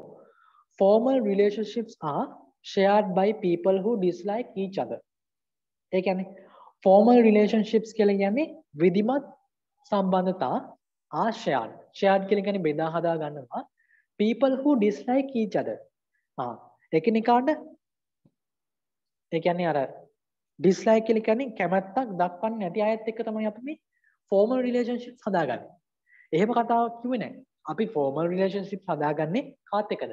principals ලාත් එක්ක, teachers ලාත් එක්ක, ඒ වගේම අපේ වැඩ කරන ආයතනයේ ඉන්න ප්‍රධානියත් එක්ක, අන්න ඒ වගේත් එක්ක තමයි formal relationships හදාගන්නේ. එතකොට එයාලා dislike persons ලා නෙමෙයි. එතකොට ඒ කතාව වැරදි. F අකුර තමයි දැන් දාන්න ඕනේ. F. Number 5. According to some cultures, සමහර cultures වලට අනුව husband and wives should hate each other. මොකක්ද ඒ කියන්නේ? husband and wives. ස්වාමි පුරුෂයා සහ බිරිඳ should hate. hate කියලා කියන්නේ අකමැත්තක් දක්වනවා. නැත්නම් වෛරයක් දක්වනු each other. අකමැත්තක් දක්වනලු එකිනෙකාට. එහෙම කියනවද? නෑ. එහෙම කතාවක් කිව්වේ නෑ. එතකොට ඒකත් වැරදි. false. Last one, we have an interesting relationship with our life partners. ඒක නම් හරි. අපේ life partner එක්ක අපිට interesting relationship එකක් තියෙනවා. ඒ කියන්නේ අපි වඩාත් ආශාවෙන් තියෙන relationship එකක් තමයි මේ life partner එක්ක තියෙන relationship එක. එතකොට ඒ කතාව හරි. T අකුර තමයි දාන්න ඕනේ. හරි. දැන් ඉන්න පල්ලෙහාට වාට තියෙනවා මේකෙත් ඔයාට ස්පෙෂල් vocabulary එකක්. අර මම ඔයාලට highlight කරලා දීපු වචන වල තේරුම් ටික. මෙන්න මේ තේරුම් ටිකත් ඔයා අනිවාර්යෙන්ම ඉගෙන ගන්න ඕනේ. හරිද? බලන්න. මේ highlight කරපු වචන තේරුම් තමයි ඔයා ගන්න ඕනේ. හරිද? හරි. we form කියන්නේ මොකද්ද? අපි නිර්මාණය කරගන්නව නැත්නම් හදා ගන්නවා. we form relationships. Second one, the closest. Closest කියලා කියන්නේ සමීපතම නැත්නම් ළඟම. හරි. ඊට පස්සේ තියෙනවා throughout our lives. ඔතන throughout කියලා කියන්නේ පුරාම. හරිද? Throughout our life. ජීවිත කාලය පුරාම. හරි. You have probably made. ඒතර probably කියලා කියන එකේ තේරුම තමයි බොහෝ විට. හරිද? You have probably made. ඔබ බොහෝ විට සාදාගෙන ඇත. Next one, a significant part. සැලකිය යුතු කොටසක්. A significant part. Next one, most intimate of all. සියල්ලට වඩා සමීප. අර අපි කිව්වේ life partner එක්ක තියෙන දේ තමයි අපිට most intimate relationship එක කියලා. අන්න ඒ කොටස. Next one, falling in love. ආදරයෙන් බැඳෙනවා. Next one must be in love. කෙනෙකු ආදරයෙන් සිටිය යුතුය. One must be in love. Next one, marriage can precede love. විවාහය ආදරයට පෙර විය හැකිය. Marriage can precede love. Next one, quite formal and distant. ටිකක් විධිමත් සහ දුරස්ත. Distant කියලා කියන්නේ දුරස්ත. ඒකට formal කියලා කියන්නේ විධිමත්. හරිද? Respect. Respect කියලා කියන්නේ ගෞරවය. Positive or negative. ධනාත්මක හෝ ඍණාත්මක. Nurturing කියන්නේ පෝෂණය කරනවා. හරිද? Blessing කියලා කියන්නේ ආශිර්වාද කරනවා. Abusive කියලා කියන්නේ අපවාදමක නැත්නම් නොසුදුසු කියන අර්ථය. Disrespect කියන්නේ අගෞරව කරනවා. Self esteem කියන්නේ ආත්ම අභිමානය. Depression කියලා කියන්නේ මානසික ආතතිය නැත්නම් අවපීඩනය. Acquaintances කියලා කියන්නේ හඳුනන අය නැත්නම් ඔයා දන්න අය. හරිද? Next one, over the course of several months or years. මාස කිහිපයක් හෝ වසර ගණනාවක් පුරා. Next one, all together. සම්පූර්ණයෙන්ම. All together. සම්පූර්ණයෙන්ම. Next one, romantic relationship. ඒ කියන්නේ ආදර සම්බන්ධතාවයක්. Demonstrate. පෙන්눔 කරන නැත්නම් ප්‍රදර්ශනය කරනවා. Last one, isolation. Isolation. හරි. ඔන්න ඒ විස්තරය. ඔන්න ලොකු පැරග්‍රාෆ් එකක් තිබුණා අපි ඒ ටික කියවලා දැන් තේරුම් ගත්තා. හරි. හරි. මෙතනින් පස්සේ ඉන්න ප්‍රශ්න ටික ලේසි. හරිද? පොඩි ප්‍රශ්න කීපයක් තියෙනවා. හරි. අපි ඒ ටිකත් චෙක් කරගමු. හරි. දැන් ඔයාලට තේරෙන්න ඕනේ මම මෙතන ඔයාලට දුන්නේ පොඩි ප්‍රැක්ටිස් එකක්. මොකද්ද මේ රීඩින් ස්කිල් එකක් කියලා කියන්නේ? රීඩින් ස්කිල් එකක් කියලා කියන්නේ ඔයා දෙයක් කියවලා තේරුම් ගන්න පුළුවන් හැකියාව. හරිද? දැන් ඔයාලට පොඩ්ඩක් තේරෙන්න ඕනේ මේ වගේ ඡේදයක් මුලනම ඒක කියවලා පොඩ්ඩක් තේරුම් ගන්න පුළුවන් වෙන්න ඕනේ. හරිද? තව දෙයක් ඔයා ඉගෙන ගන්න. මේ හම් වෙන හැම අලුත් වචනයක්ම ඔයා A level paper එකට අරගෙන යන්න. අද ඉගෙන ගත්ත මේ හැම වචනයක්ම ඔයා වෙනම සටහනක් දාගන්න. නැත්නම් අලුත් පොතක් අරගෙන ලියා ගන්න. හරිද? අලුත් වචන සෙට් එක ඉගෙන ගන්න. ওই වචන සෙට් එක තමයි ඔයාගේ A level paper එකේ තනින් තන තියෙන්නේ. ඔයා ওই වචන ටික චෙක් කරගෙන යනවා කියන්නේ A level paper එකේ ඔයාට අර ලොකුවට ඉගෙන ගන්න අලුත් වචන නැහැ. මොකද ඔයා දන්න අඳුරන වචන ටික තියෙන්නේ. ඉතින් ඔයා ওই ටික හොඳට ප්‍රැක්ටිස් වෙලා යනම නම් ඔයාට ලොකු ඡේද දුන්නත් ඒවයි තියෙන මේ පොඩි වචන ටික ඔයාට තේරෙනවා. හරිද? ප්‍රශ්නේ වෙන්නේ ඔයා මේව මුකුත් කියවන්නෙත් නැහැ, තේරුම් ගන්නෙත් නැහැ, ප්‍රශ්නේ අඳුරන්නෙත් නැහැ. කෙලින්ම ගිහිල්ලා A level exam එකේ වාඩි වුණාම ඔයා මුකුත් දන්නේ නැහැ. මේක reading skills ප්‍රශ්නයක්ද කියලාවත් දන්නේ නැහැ. මේක dialogue එකක්ද කියලාවත් දන්නේ නැහැ. මේකේ තියෙන notice එකක් ලියන්නද? මේකේ තියෙන මොන වගේ letter එකක් ලියන්නද කියලා ඔයාලා දන්නේ නැහැ. ඒ නිසා අනිවාර්යයෙන්ම ඔයා practice වෙන්න ඕනේ. විශේෂයෙන්ම අනිවාර්යයෙන්ම දැන් ඔයා ක්ලාස් එකකට සහභාගී වෙනවා නම් ක්ලාස් එකේ ටීචර් උගන්වන දේ හොඳට අහගෙන ඉන්න ඕනේ. ඊට අමතරව දෙන උපදෙස් ටික පිළිපදින්න ඕනේ. හරිද? එතකොට ඔයාට තව අලුත් දෙයක් එතනින් ගන්න පුළුවන්. එතනින් එහා පැත්තේ තියෙන්නේ ඔයාගේ වගකීම. හරිද? ඔයා ප්‍රැක්ටිස් කරොත් තමයි ඉස්සරහට තව අලුත් දෙයක් ඉගෙනගෙන ඔයාට මේ ප්‍රශ්නේ එක්සෑම් එකේදී තවත් හොඳින් කරන්න පුළුවන් වෙන්නේ. හරිද? ඒ නිසා මේ කියලා දෙන හැම කරුණක්ම ඔයාලා ෆලෝ කරන්න. හරිද? හැම වචනයක්ම ඉගෙන ගන්න. එතකොට ඔයාට එක්සෑම් එක ලේසි වෙනවා. හරිද? හොඳයි. හරි. අපි එහෙනම් question number 4 එකට යමු. මේ ප්‍රශ්න ටික ලේසි. හරිද? මෙතන තියෙන වාගේ knowledge එක check කරනවා. හරිද? තාමත් මේ A level paper එකේ ප්‍රශ්න රටාව ඇතුළට ගියේ නැහැ. හරිද? මම මුලින්ම කරන්නේ ඔයාලට මේ reading skills කොට දෙයartේ ඔයා practice කරවනවා. හරිද? ප්‍රශ්නවලට practice කරවල තමයි අපි ඊළඟ part එකට යන්න ඕනේ. තේරෙනවද? first step එක හදාගෙන තමයි අපි second step එකට යන්න ඕනේ. දැන් මම මේ lesson එකේ ඊළඟ part එක සාකච්ඡා කරද්දී ඔයාලට ඒක තේරෙයි. අපි මෙන්න මේ කොටස මෙන්න මේ වචන ටික ඉගෙන ගත්ත නිසා මෙන්න මේ ස්කිල් එක හදාගත්ත නිසා අපිට A level questions ටික හදාගන්න පුළුවන් කියලා. හරිද? එකපාරට A level questions ටිකට ගියොත් ඔයා පොඩ්ඩක් අමාරුයි. හදාගන්නේ කොහොමද? හරිද? ඒ නිසා තමයි මම ඔයාලට මෙන්න මේ පළවෙනි part එක ඔස්සේ මෙන්න මේ ප්‍රශ්නාවලිය ඉදිරිපත් කළා පොඩ්ඩක් ඔයාව ප්‍රැක්ටිස් කරවලා ගන්න. එතකොට ලේසි. හරිද? හරි. එන්න question number 4. හරි. ප්‍රශ්න අංක 4ට එන්න. හරි. මේ ටික ලේසි. හරිද? පොඩි ඡේද කීපයක් තියෙනවා. හරි. මුලින්ම අපි ඡේද කියවමු. එන්න. Read the following text. Again, story and questions given. Answer the questions given below it. මේ ඡේද කියවලා පල්ලෙහා තියෙන ප්‍රශ්න වලට පිළිතුරු සපයන්න තියෙනවා. බලමුකෝ. Mr. Davidson was traveling around the country by his car.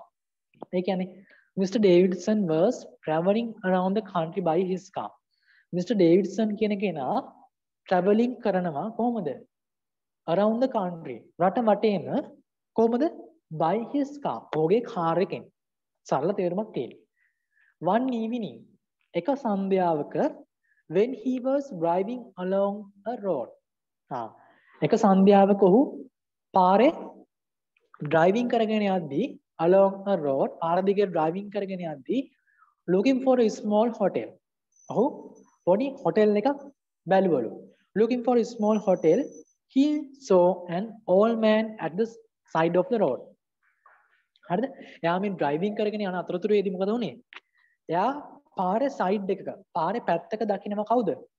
He saw an old man. වයසක මිනිහෙක් දකිනවා at the side of the road. road එකේ side එකේ. He stopped his car and said to the man. ඔහු car එක නවත්තලා ඒ මිනිහට කියනවා said the old man, I want to go to Sun Hotel. මට යන්න ඕනේ නැත්නම් මට යන්න අවශ්‍යයි Sun Hotel එකට. ඔන්න hotel එකේ name එක. Go to Sun Hotel. Do you know it? අපා එක දන්නවද කියලා අහනවා. Do you know it? එතකොට මෙන්න අර වයසක ඒ මනුස්සයා උත්තර දෙනවා yes. ඔව්. The old man answers. මේ වයසක මිනිහා උත්තර දුන්නා. I'll show you the way. මම ඔයාට පාර පෙන්වන්නම්. I will show you the way. He got into Mr. Davidson's car and they drove for about 12 kilometers. මොකක්ද උනේ එහෙනම්? ඊට පස්සේ මෙන්න මේ වයසක මිනිහා he got into Mr. Davidson's car. Davidson ගේ කාර් එකට නැග්ගා and they drove පැදගෙන ගියා. They drove for about 12 kilometers. Kilometres 12ක් පමණ එයාලා drive කරගෙන ගියා. When they came to a small house. ඒ කියන්නේ ඔවුන් පොඩි නිවසක් ගාවට ආවිත. When they came to a small house, the old man said. අර වයසක මිනිහා කියනවා stop here. මෙතන නවත්තන්න කියලා. හරි. ඊළඟ කොටසෙන් කියනවා Mr. Davidson stopped and look at the house. Mr. Davidson නවත්තලා අර house එක දිහා බැලුවලු. Look at the house. But this isn't a hotel. නමුත් මේක හෝටලයක් නෙමෙයිලු. But this isn't a hotel. He said to the old man. ඔහු ඒ වයසක මිනිහට කිව්වා. මෙන්න ඊට පස්සේ අර වයසක මිනිහා උත්තරයක් දෙනවා. No, නැහැ. The old man answered. අර වයසක මිනිහා උත්තර දෙනවා. This is my house. මේක මගේ ගෙදර. ආයෙනම් එයා කොහාටද ඇවිත් තියෙන්නේ? අර හෝටල් එකට නෙමෙයි ඇවිත් තියෙන්නේ යාගේ ගෙදරට. This is my house. මේක මගේ ගෙදර. And now I will show you the way to the Sun Hotel. දැන් මම ඔයාලට පෙන්නනම් කොහොමද Sun Hotel එකට යන්නේ කියලා. එයා මුලින්ම ඇවිත් ඉන්නේ යාගේ ගෙදරට. හරිද? මෙන්න එයා කියනවා අවසාන වශයෙන් turn around and go back 9 kilometers. අන්න මොකද්ද කියන්නේ? turn around. ආයෙත් හරව ගන්න and go back. යන්න කියනවා 9 kilometers. ආයෙත් පිටිපස්සට kilometers 9ක් යන්න කියනවා. Then you will see the Sun Hotel on the left. kilometers 9ක් විතර ආයෙත් පිටිපස්සට ගියාම ඔයාලට හම්බෙලු Sun Hotel එක. එහෙනම් මෙයාලා මේ Sun Hotel එකත් පාස් කරගෙන මේ old man ගේ ගෙදරට තමයි ආවිත් තියෙන්නේ. හරිද? ඔන්න අදාළ විස්තරය. හරි. දැන් බලමු අපිට answers ටික හදාගන්න පුළුවන්ද කියලා. හරි. පළවෙනි එක. How was Mr. Davidson traveling? How කියලා කියන්නේ කොහොමද? කොහොමද අහනෝ Mr. Davidson traveling කරන්නේ? එයා කොහොමද traveling කරන්නේ? By his car. එහෙනම් ඔයා answer එකට දාන්න ඕනේ by his car. නිකම්ම car කියලා දාන්න එපා. by his car කියලා දාන්න. by his car. Number 2. What was the name of the hotel? hotel එකේ නම මොකද්ද කියලා අහනවා. ලේසි. hotel එකේ නම තමයි Sun Hotel. ඔයා answer කරලා ලියන්න the Sun Hotel කියලා. the Sun Hotel. Third one. Where did he see the old man? මේ ඩේවිඩ්සන් කියන කෙනා මේ old man ව දැක්කේ කොහොමද කියලා අහනවා. Where did he see the old man? හරි මතක නේද? At the side of the road. බලන්න දෙවෙනි පේලියේ මැද හරියක්කදී ඔයා දකිනවා he saw an old man at the side of the road. ඔයා එහෙනම් answer එකට දාන්න ඕනේ at the side of the road කියන කොටස. At the side of the road. At the side of the road. පාරක side එකක ඉඳලා තමයි මේ old man එයා දකින්නේ. හරි. Number 4. Where did the old man say stop here? old man stop here කියලා කියන්නේ කොහෙදද කියලා අහනවා. හරි. බලන්න.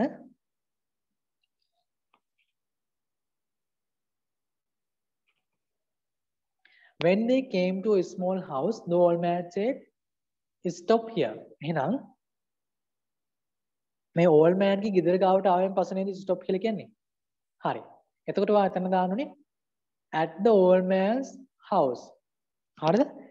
At the old man's house. Where did the old man say stop here කියන්නේ old man නවත්තන්නේ කියලා කොහෙද කියලා අහන්නේ. එහෙනම් ඔයා දාන්න පුළුවන් at the old man's house දාන්න පුළුවන් නැත්නම් at the old man house. දෙකම හරි. At the old man's house නැත්නම් at his house. At his house. At the old man's house නැත්නම් at his house. ඔහුගේ ගෙදර ළඟින් තමයි ඔහු නවත්තන්නේ කියන්නේ. At his house. Last one. How many kilometers did the old man ask Mr. Davidson to go back? Mr. Davidson ට kilometers කීයක් ආයෙත් පස්සට යන්න කියනවද? kilometers 9ක් නේද? 9 kilometers. එහෙනම් ඔයා answer එකට දාන්න ඕනේ 9 kilometers කියනවා. 9 kilometers. හරි. ඔන්න question number 4. Next one. හරි. question number 5 එකට එන්න. question number 5 එකේ තියෙන්නේ poem එකක්. හරි. දැන් ඔයාගේ A level ප්‍රශ්න වලට ආවෙත් ඔයාට poem එකක් හම්බ වෙනවා. අනිවාර්යයෙන්ම මෙන්න මේ වගේ poem එකක් ඔයාට හම්බ වෙනවා. ඒ poem එකෙන් පොඩි ප්‍රශ්න කිහිපයක් අහනවා. ඒකට උත්තර හොයන්න ඕනේ. දැන් මෙතන තියෙන එහා සමාන poem එකක් තියෙන්නේ. poem එකක් කියලා කියන්නේ කවියක්. හරිද? නැත්නම් සින්දුවක්. දැන් ඔයාට A level paper මේ වගේම අර ඡේද වලට අමතරව වෙනම ප්‍රශ්නයක් හම්බ වෙනවා. අර ප්‍රශ්න පහ ඇතුලේ මේ වගේ poem එකක්. poem එකක් කියවල උත්තර හොයන්න තියෙන්නේ. හරි. බලමුකෝ. question number 5. Read the following poem and answer the questions given below. මේ poem එක කියවලා answers හොයන්න තියෙන්නේ. හරි. බලමුකෝ. එන්න. හරි. My brother has a little flute. flute කියලා කියන්නේ මොකද්ද? flute එක කියලා කියන්නේ නලාවක්. හරිද? My brother has a little flute. මගේ සහෝදරයට තියෙනවා පුංචි නලාවක්. Has a little flute of gold and ivory. මොකද්ද මේ gold and ivory කියලා කියන්නේ? gold කියලා කියන්නේ රන් නැත්නම් රත්තරන්. එතකොට මේ ivory කියලා කියන්නේ ඇත්දල. රනින් සහ ඇත්දල වලින් කරපු නලාවක් තමයි මේ brother ගාව තියෙන්නේ. He found it on a summer night. ඔහු ඒක සොයාගත්තේ කොහෙන්ද? summer night එක. ගිම්හාන රාත්‍රියක තමයි ඔහු මෙන්න මේ flute එක හොයාගත්තේ. within a hollow tree. hollow tree කියලා කියන්නේ හිස් ගසක. හරිද? කියන්නේ ওই බෙනයක් සහිත ගසක තිබිලා තමයි මෙයා මෙන්න මේක හොයාගෙන තියෙන්නේ. මෙන්න මේ ෆ්ලූට් එක හොයාගෙන තියෙන්නේ. හරි. he plays it every morning. ඔහු ඒක වාදනය කරනවා සෑම උදෑසනකම. he plays it every morning and every afternoon. සෑම උදෑසනක වගේම සෑම සවසකම සෑම දහවලකම. හරිද? ඔහු ඒක වාදනය කරනවා. and all the little singing birds listen to the tune. ඒ කියන්නේ and all the little singing birds සියලුම singing birds ලා කියන්නේ ওই සින්දු කියන කුරුල්ලෝ. හරිද? listen to the tune. මෙන්න මේ tune එකට සමන් දෙනවා. කවුද එන මේ tune එකට සමන් දෙන්නේ? little singing birds ලා. හරි. ඊළඟට කියනවා he plays it in the meadows. හරි. ඔහු කොහෙද මේක වාදනය කරන්නේ? he plays it in the meadows. meadows කියලා කියන්නේ තන බිමේ. හරිද? තන බිම් වල. in meadows and everywhere he works. ඒ වගේම ඔහු ඇවිදින සෑම තැනකම මෙන්න මේක වාදනය කරනවලු. and everywhere he works. the flowers started nodding. මොකක්ද ඒ කියන්නේ? the flowers මල් පටන් ගන්නවලු nodding කියලා කියන්නේ දැන් මල දන්නවනේ. මලේ තියෙනවා හිස. ඒ කියන්නේ මලේ උඩ කොටස. අන්න ඒක මෙයාලා අර වනන්න. ඒ කියන්නේ පද්දවන්න. nodding කියලා කියන්නේ වැනෙනවා. කියන්නේ මලත් අර තාලෙට වැනෙන්න පටන් ගන්නවලු. the flowers started nodding and dancing on their stalks. ඒ වගේම ඒ මලේ නටුව stalk කියලා කියන්නේ නටුව මොකද වෙන්නේ? නටනවලු and dancing on their stalks. හරි. he plays it in the village. ඔහු ඒක village එකේ play කරනවා and all the street. ඒ වගේම සියලුම පාරවල් වල. the people stop to listen. the music is so sweet. කවුද එහෙනම් stop වෙලා මේකට සමන් දෙන්නේ? the people මිනිසුන්. the people stop to listen to the music is sweet. මේ සංගීතය හරිම ස්වීට් නිසා හරිම රස නිසා මිනිසුන් නැවතිලා ඒකට සමන් දෙනවලු. අවසාන ටික බලන්න. and no one can understand. කාටවත් මේක තේරුම් ගන්න බැරිලු. because it is a fairy flute. මොකද ඒක සුරංගනා නලාවක් නිසා. and comes from fairyland. සහ ඒක ඇවිත් තියෙන්නේ සුරංගනා ලෝකයෙන් නිසා. හරි. එතකොට මේක ලියලා තියෙන්නේ රෝස් ෆ්ලයිමන් නිසා. රෝස් ෆ්ලයිමන් විසින්. හරි. දැන් බලමු මේකට ආන්සර්ස් ටික. හරි. පළවෙනි එක what does the poet brother has? poet ගේ brother ට තිබුණේ මොකද්ද? poet කියලා කියන්නේ කවියා. කවියාගේ brother ට මොකද්ද තිබුණේ? හරි. a little flute. එයාට තිබුණේ පුංචි නලාවක්. එහෙනම් ඔය ආන්සර් එකට ලියන්න ඕනේ a little flute. පුංචි නලාවක් තමයි තිබුණේ. a little flute. මොන පළවෙනි එකට ආන්සර් එක. number 2. when does he play the flute? ඔහු කවද්ද අහනෝ නැත්නම් මොන වෙලාවෙද අහනෝ මෙන්න මේ ෆ්ලූට් එක ප්ලේ කරන්නේ. බලන්නකෝ. he plays 1 2 3 4 5. පස්වෙනි පේළිය සහ හයවෙනි පේළිය බලන්න. he plays it every morning and every afternoon. සෑම උදෑසනකම ඒ වගේම සෑම දහවලකම. එහෙනම් ඔයා මේකට ආන්සර් එක ලියන්න ඕනේ. every morning and every afternoon. ඔන්න එයා මේ ෆ්ලූට් එක ප්ලේ කරන ටයිම් එක. every morning and every afternoon. පැහැදිලිද? හරි. every morning and every afternoon. හරි.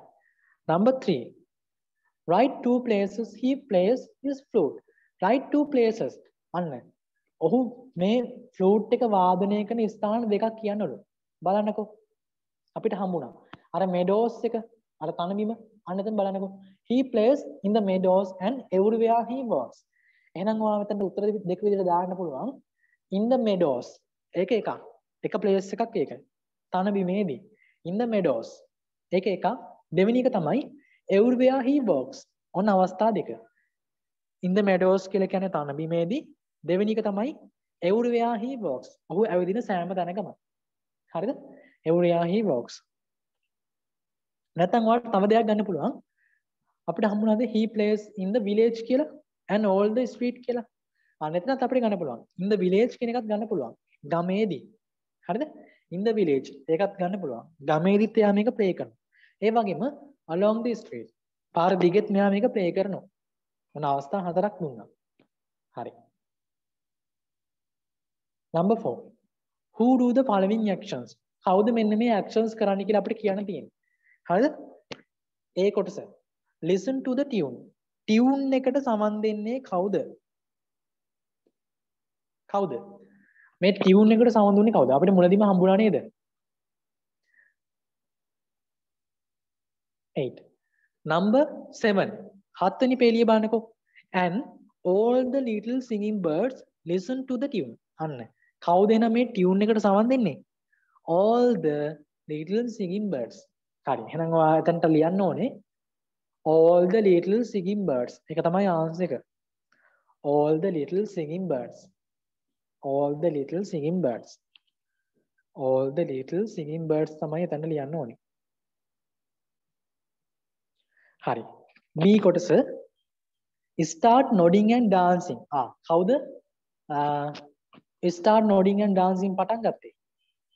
මල නේද? The flowers start nodding and dancing on their stalks. හරි. එහෙනම් ඒ action එක සිදු කරන්නේ flowers විසින්. මල් විසින් තමයි මේ දේ කරන්නේ. එහෙනම් ඔයා එතනට answer එක දාන්න ඕනේ the flowers. The flowers. හරි. Last one. Write adjectives for the following words. Write adjectives for the following words. හරි. මෙන්න මේ පහළ වචන වලට adjectives ලියන්න ඕනේ. Write adjectives for the following words. හරි. adjectives කියලා කියන්නේ මොනවද? නාම විශේෂණ. හරි. fruit එකට නාම විශේෂණයක් දාලා ඉවොත් මොකද ලියන්නේ? fruit එක. ඒකට ඒ නාමයට පොඩි විශේෂණයක් දෙන්න තියෙන්නේ. fruit කියන වචනෙට විශේෂණයක් දෙන්න තියෙන්නේ. නලාව පුංචි නලාව. fruit a little fruit. එහෙනම් ඔයා එතනට දාන්න little fruit. අපි පොඩි නාම විශේෂණයක් දුන්නා. නලාවට විශේෂණයක් දුන්නා. පුංචි නලාව little fruit. එහෙනම් ඒකට දාන්න පුළුවන් ඔයාලට little fruit කියලා. හරි. ඊට පස්සේ නෝ tree ගස. ගසටත් අපි නාම විශේෂණයක් හොයන්න ඕනේ. බලන්නකෝ අපිට හම්බුණා tree කියන කොටස. මේ තියෙන්නේ 4 වෙනි පේලියේ hello tree. hello tree කියලා කියන්නේ හිස් ගසට නැත්නම් බෙනයක් සහිත ගස. ඔන්න එහෙනම් අපි ගසට විශේෂණයක් දුන්නා. බෙනයක් සහිත ගස. hello tree. හරිද? ඔන්න මේ දෙකට උත්තර. little fruit එකයි hello tree එකයි. හරිද? හරි. ඔන්න මේ question එකත් අවසන්. හරි. ඔන්න අපි මේ පාඩම් කොටසේ අවසාන question එකට එනවා. හරි. අපි ඒකත් සාකච්ඡා කරලා මේ lesson part එක අවසන් කරමු. හරි. එන්න ඊළඟ question එකට. last question එකට එන්න. question number 6. ප්‍රශ්න අංක 6ට. හරි. මේකත් paragraph එකක් තියෙන්නේ. අපි paragraph එක කියලා answers ටික හොයමු. Read the following paragraph written by Kasun and answer the questions given. කවුද මේ paragraph එක ලියලා තියෙන්නේ? Written by Kasun. Kasun විසින් තමයි මේ paragraph එක ලියලා තියෙන්නේ. And answer the questions given below. පහළ අහලා තියෙන ප්‍රශ්න වලට උත්තර ලියන්නලු. හරි අපි බලමු මොකද්ද මේ ඡේදයෙන් කියන්නේ කියලා. එන්න last Monday was the first day that we spent in the camp. මොකක්ද ඒ කියන්නේ? last Monday පසුගිය සඳුදා was the උනා the first day පළවෙනි දිනය we spent in the camp. අපි camp එක ගත කරපු පළවෙනි දිනය උනේ ගිය සඳුදා. හරිද?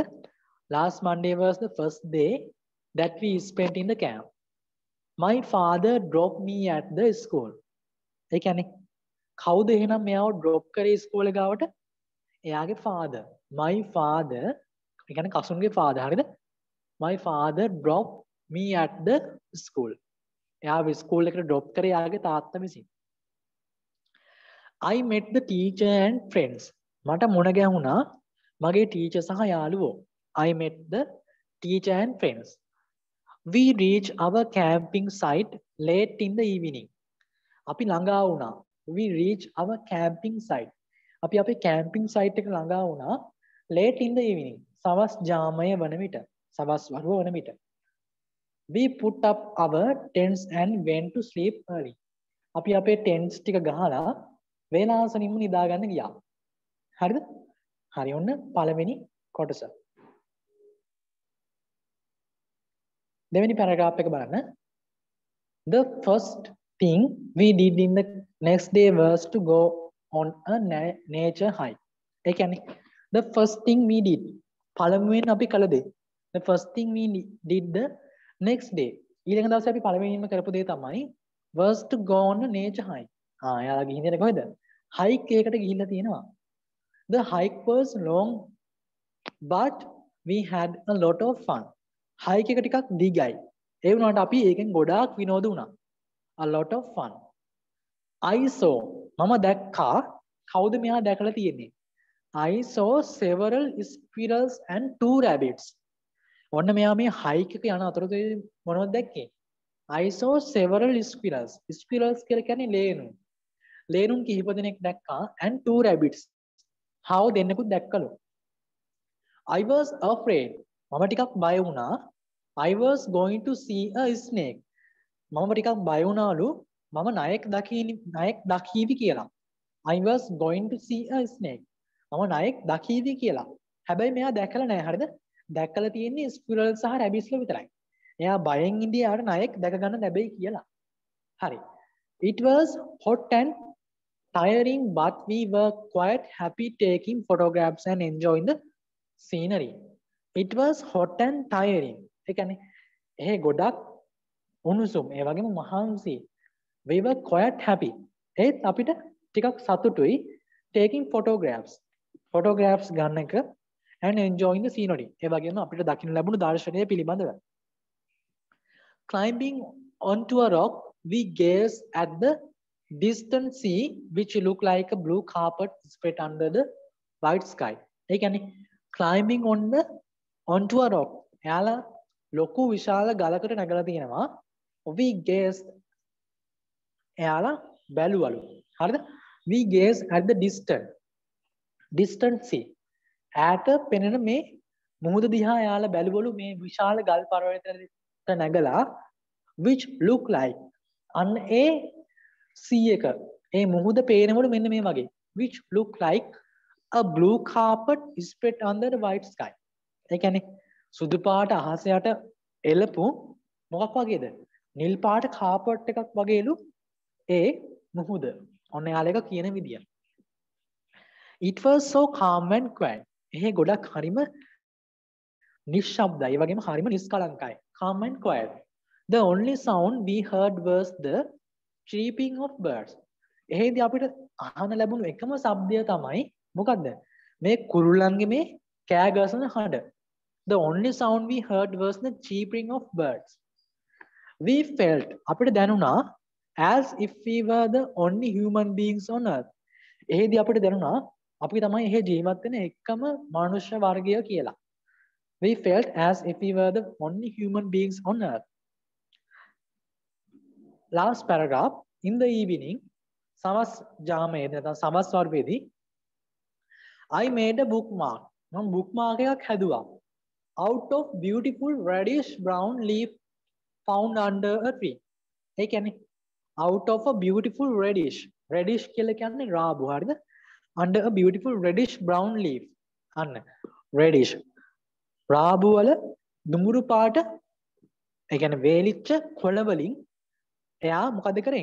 bookmark එකක් හැදුවලු. I used some glitter I had in my bag to make it shine. එයාලා මේක glitter ටිකකුත් දාලා මොකද කරේ? මෙන්න මේ bookmark එක ලස්සන කරාලු ඒක දිලිසෙන විදියට. Make it shine. I gave it to my mother when I returned home. එයා ගෙදර ආවිත අර bookmark එක කාටද දුන්නේ? එයාගේ අම්මට. ඒ කියන්නේ මේ කසුන්ගේ අම්මට තමයි යා මේ bookmark එක හදලා තියෙන්නේ. පැහැදිලිද?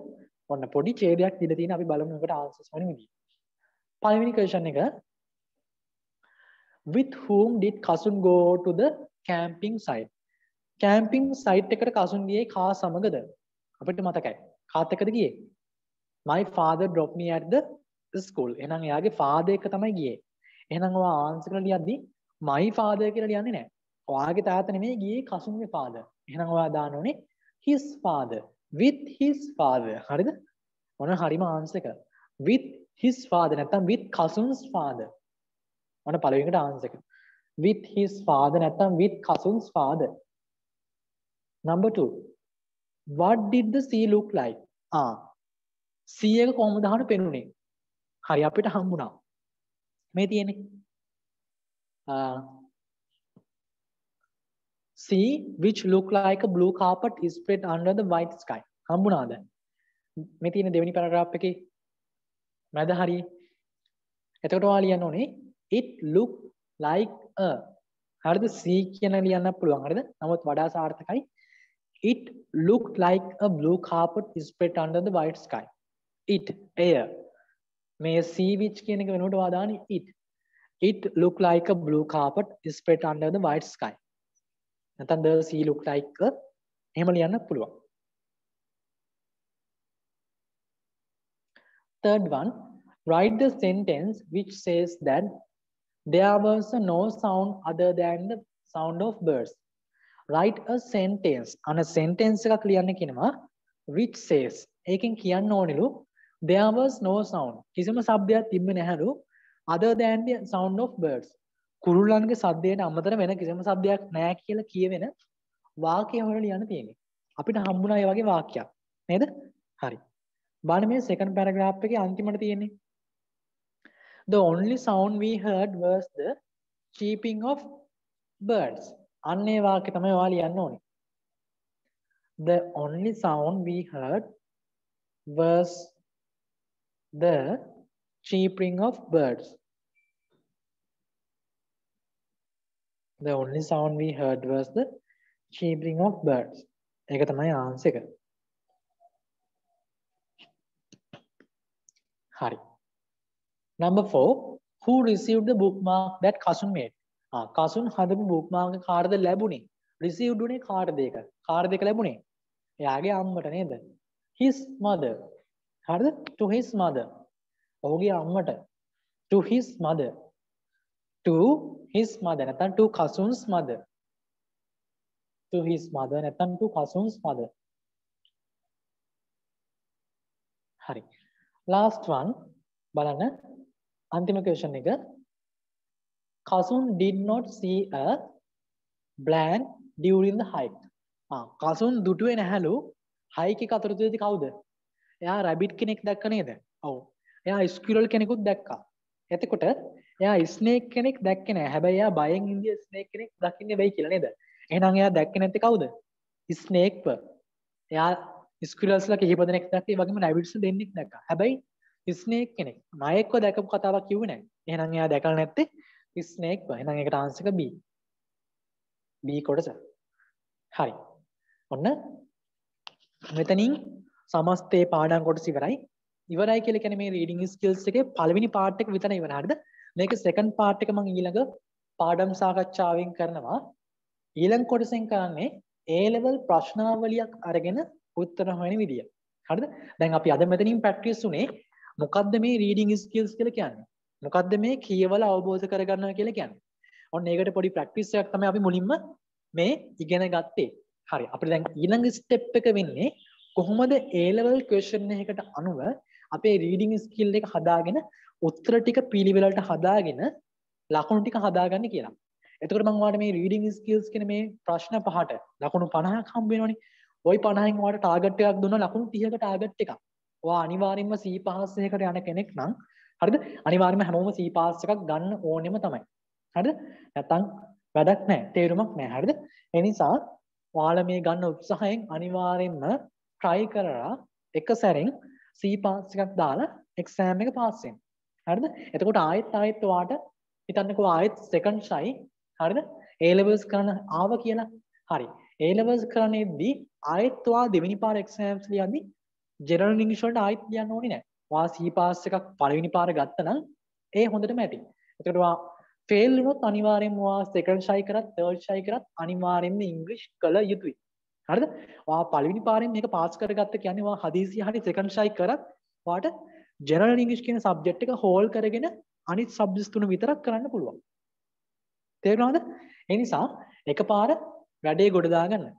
හරිද? මම නිතරම ඔයාලට ටාගට් කරන්නේ කොහොම හරි C පාස් එක හරි ඊට උඩින් හරි තියන්න. හරිද? මොකද ඒක අපි අනිවාර්යෙන්ම ළඟා කරගන්න ඕන නිසා. එතකොට ඔය අනිවාර්යෙන්ම C පාස් එකකට යන කෙනෙක් නම් සහ ඊට වඩා වැඩියෙන් ස්කෝර් කරන කෙනෙක් නම් මෙන්න මේ රීඩින් ස්කිල්ස් කියන පාර්ට් එකට අපි ලකුණු 30ක් ටාගට් කරගන්න ඕනේ. හරිද? මම 50න් 50ම ඔයාලට ගන්න කියන්නේ නැහැ. මොකද ඒක හැමෝටම කරන්න බැරි දෙයක්.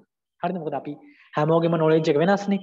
ඒ නිසා ඔයාලට දෙන ටාගට් එක තමයි 50න් 30ක්. හරිද? ලේස් ටාගට් එක. ඉතින් අපි ඒ ටාගට් එකට වැඩ කරන්න ඕන. හරිද? එහෙනම් අපි ඊළඟ පාඩම් සාකච්ඡාවෙන් ඒ ලකුණු 30 හදාගන්නේ කොහොමද කියලා අපි බලමු. හරිද? හොඳයි. එහෙනම් අදට අපි මේ ලෙසන් එක මෙතනින් අවසන් කරනවා.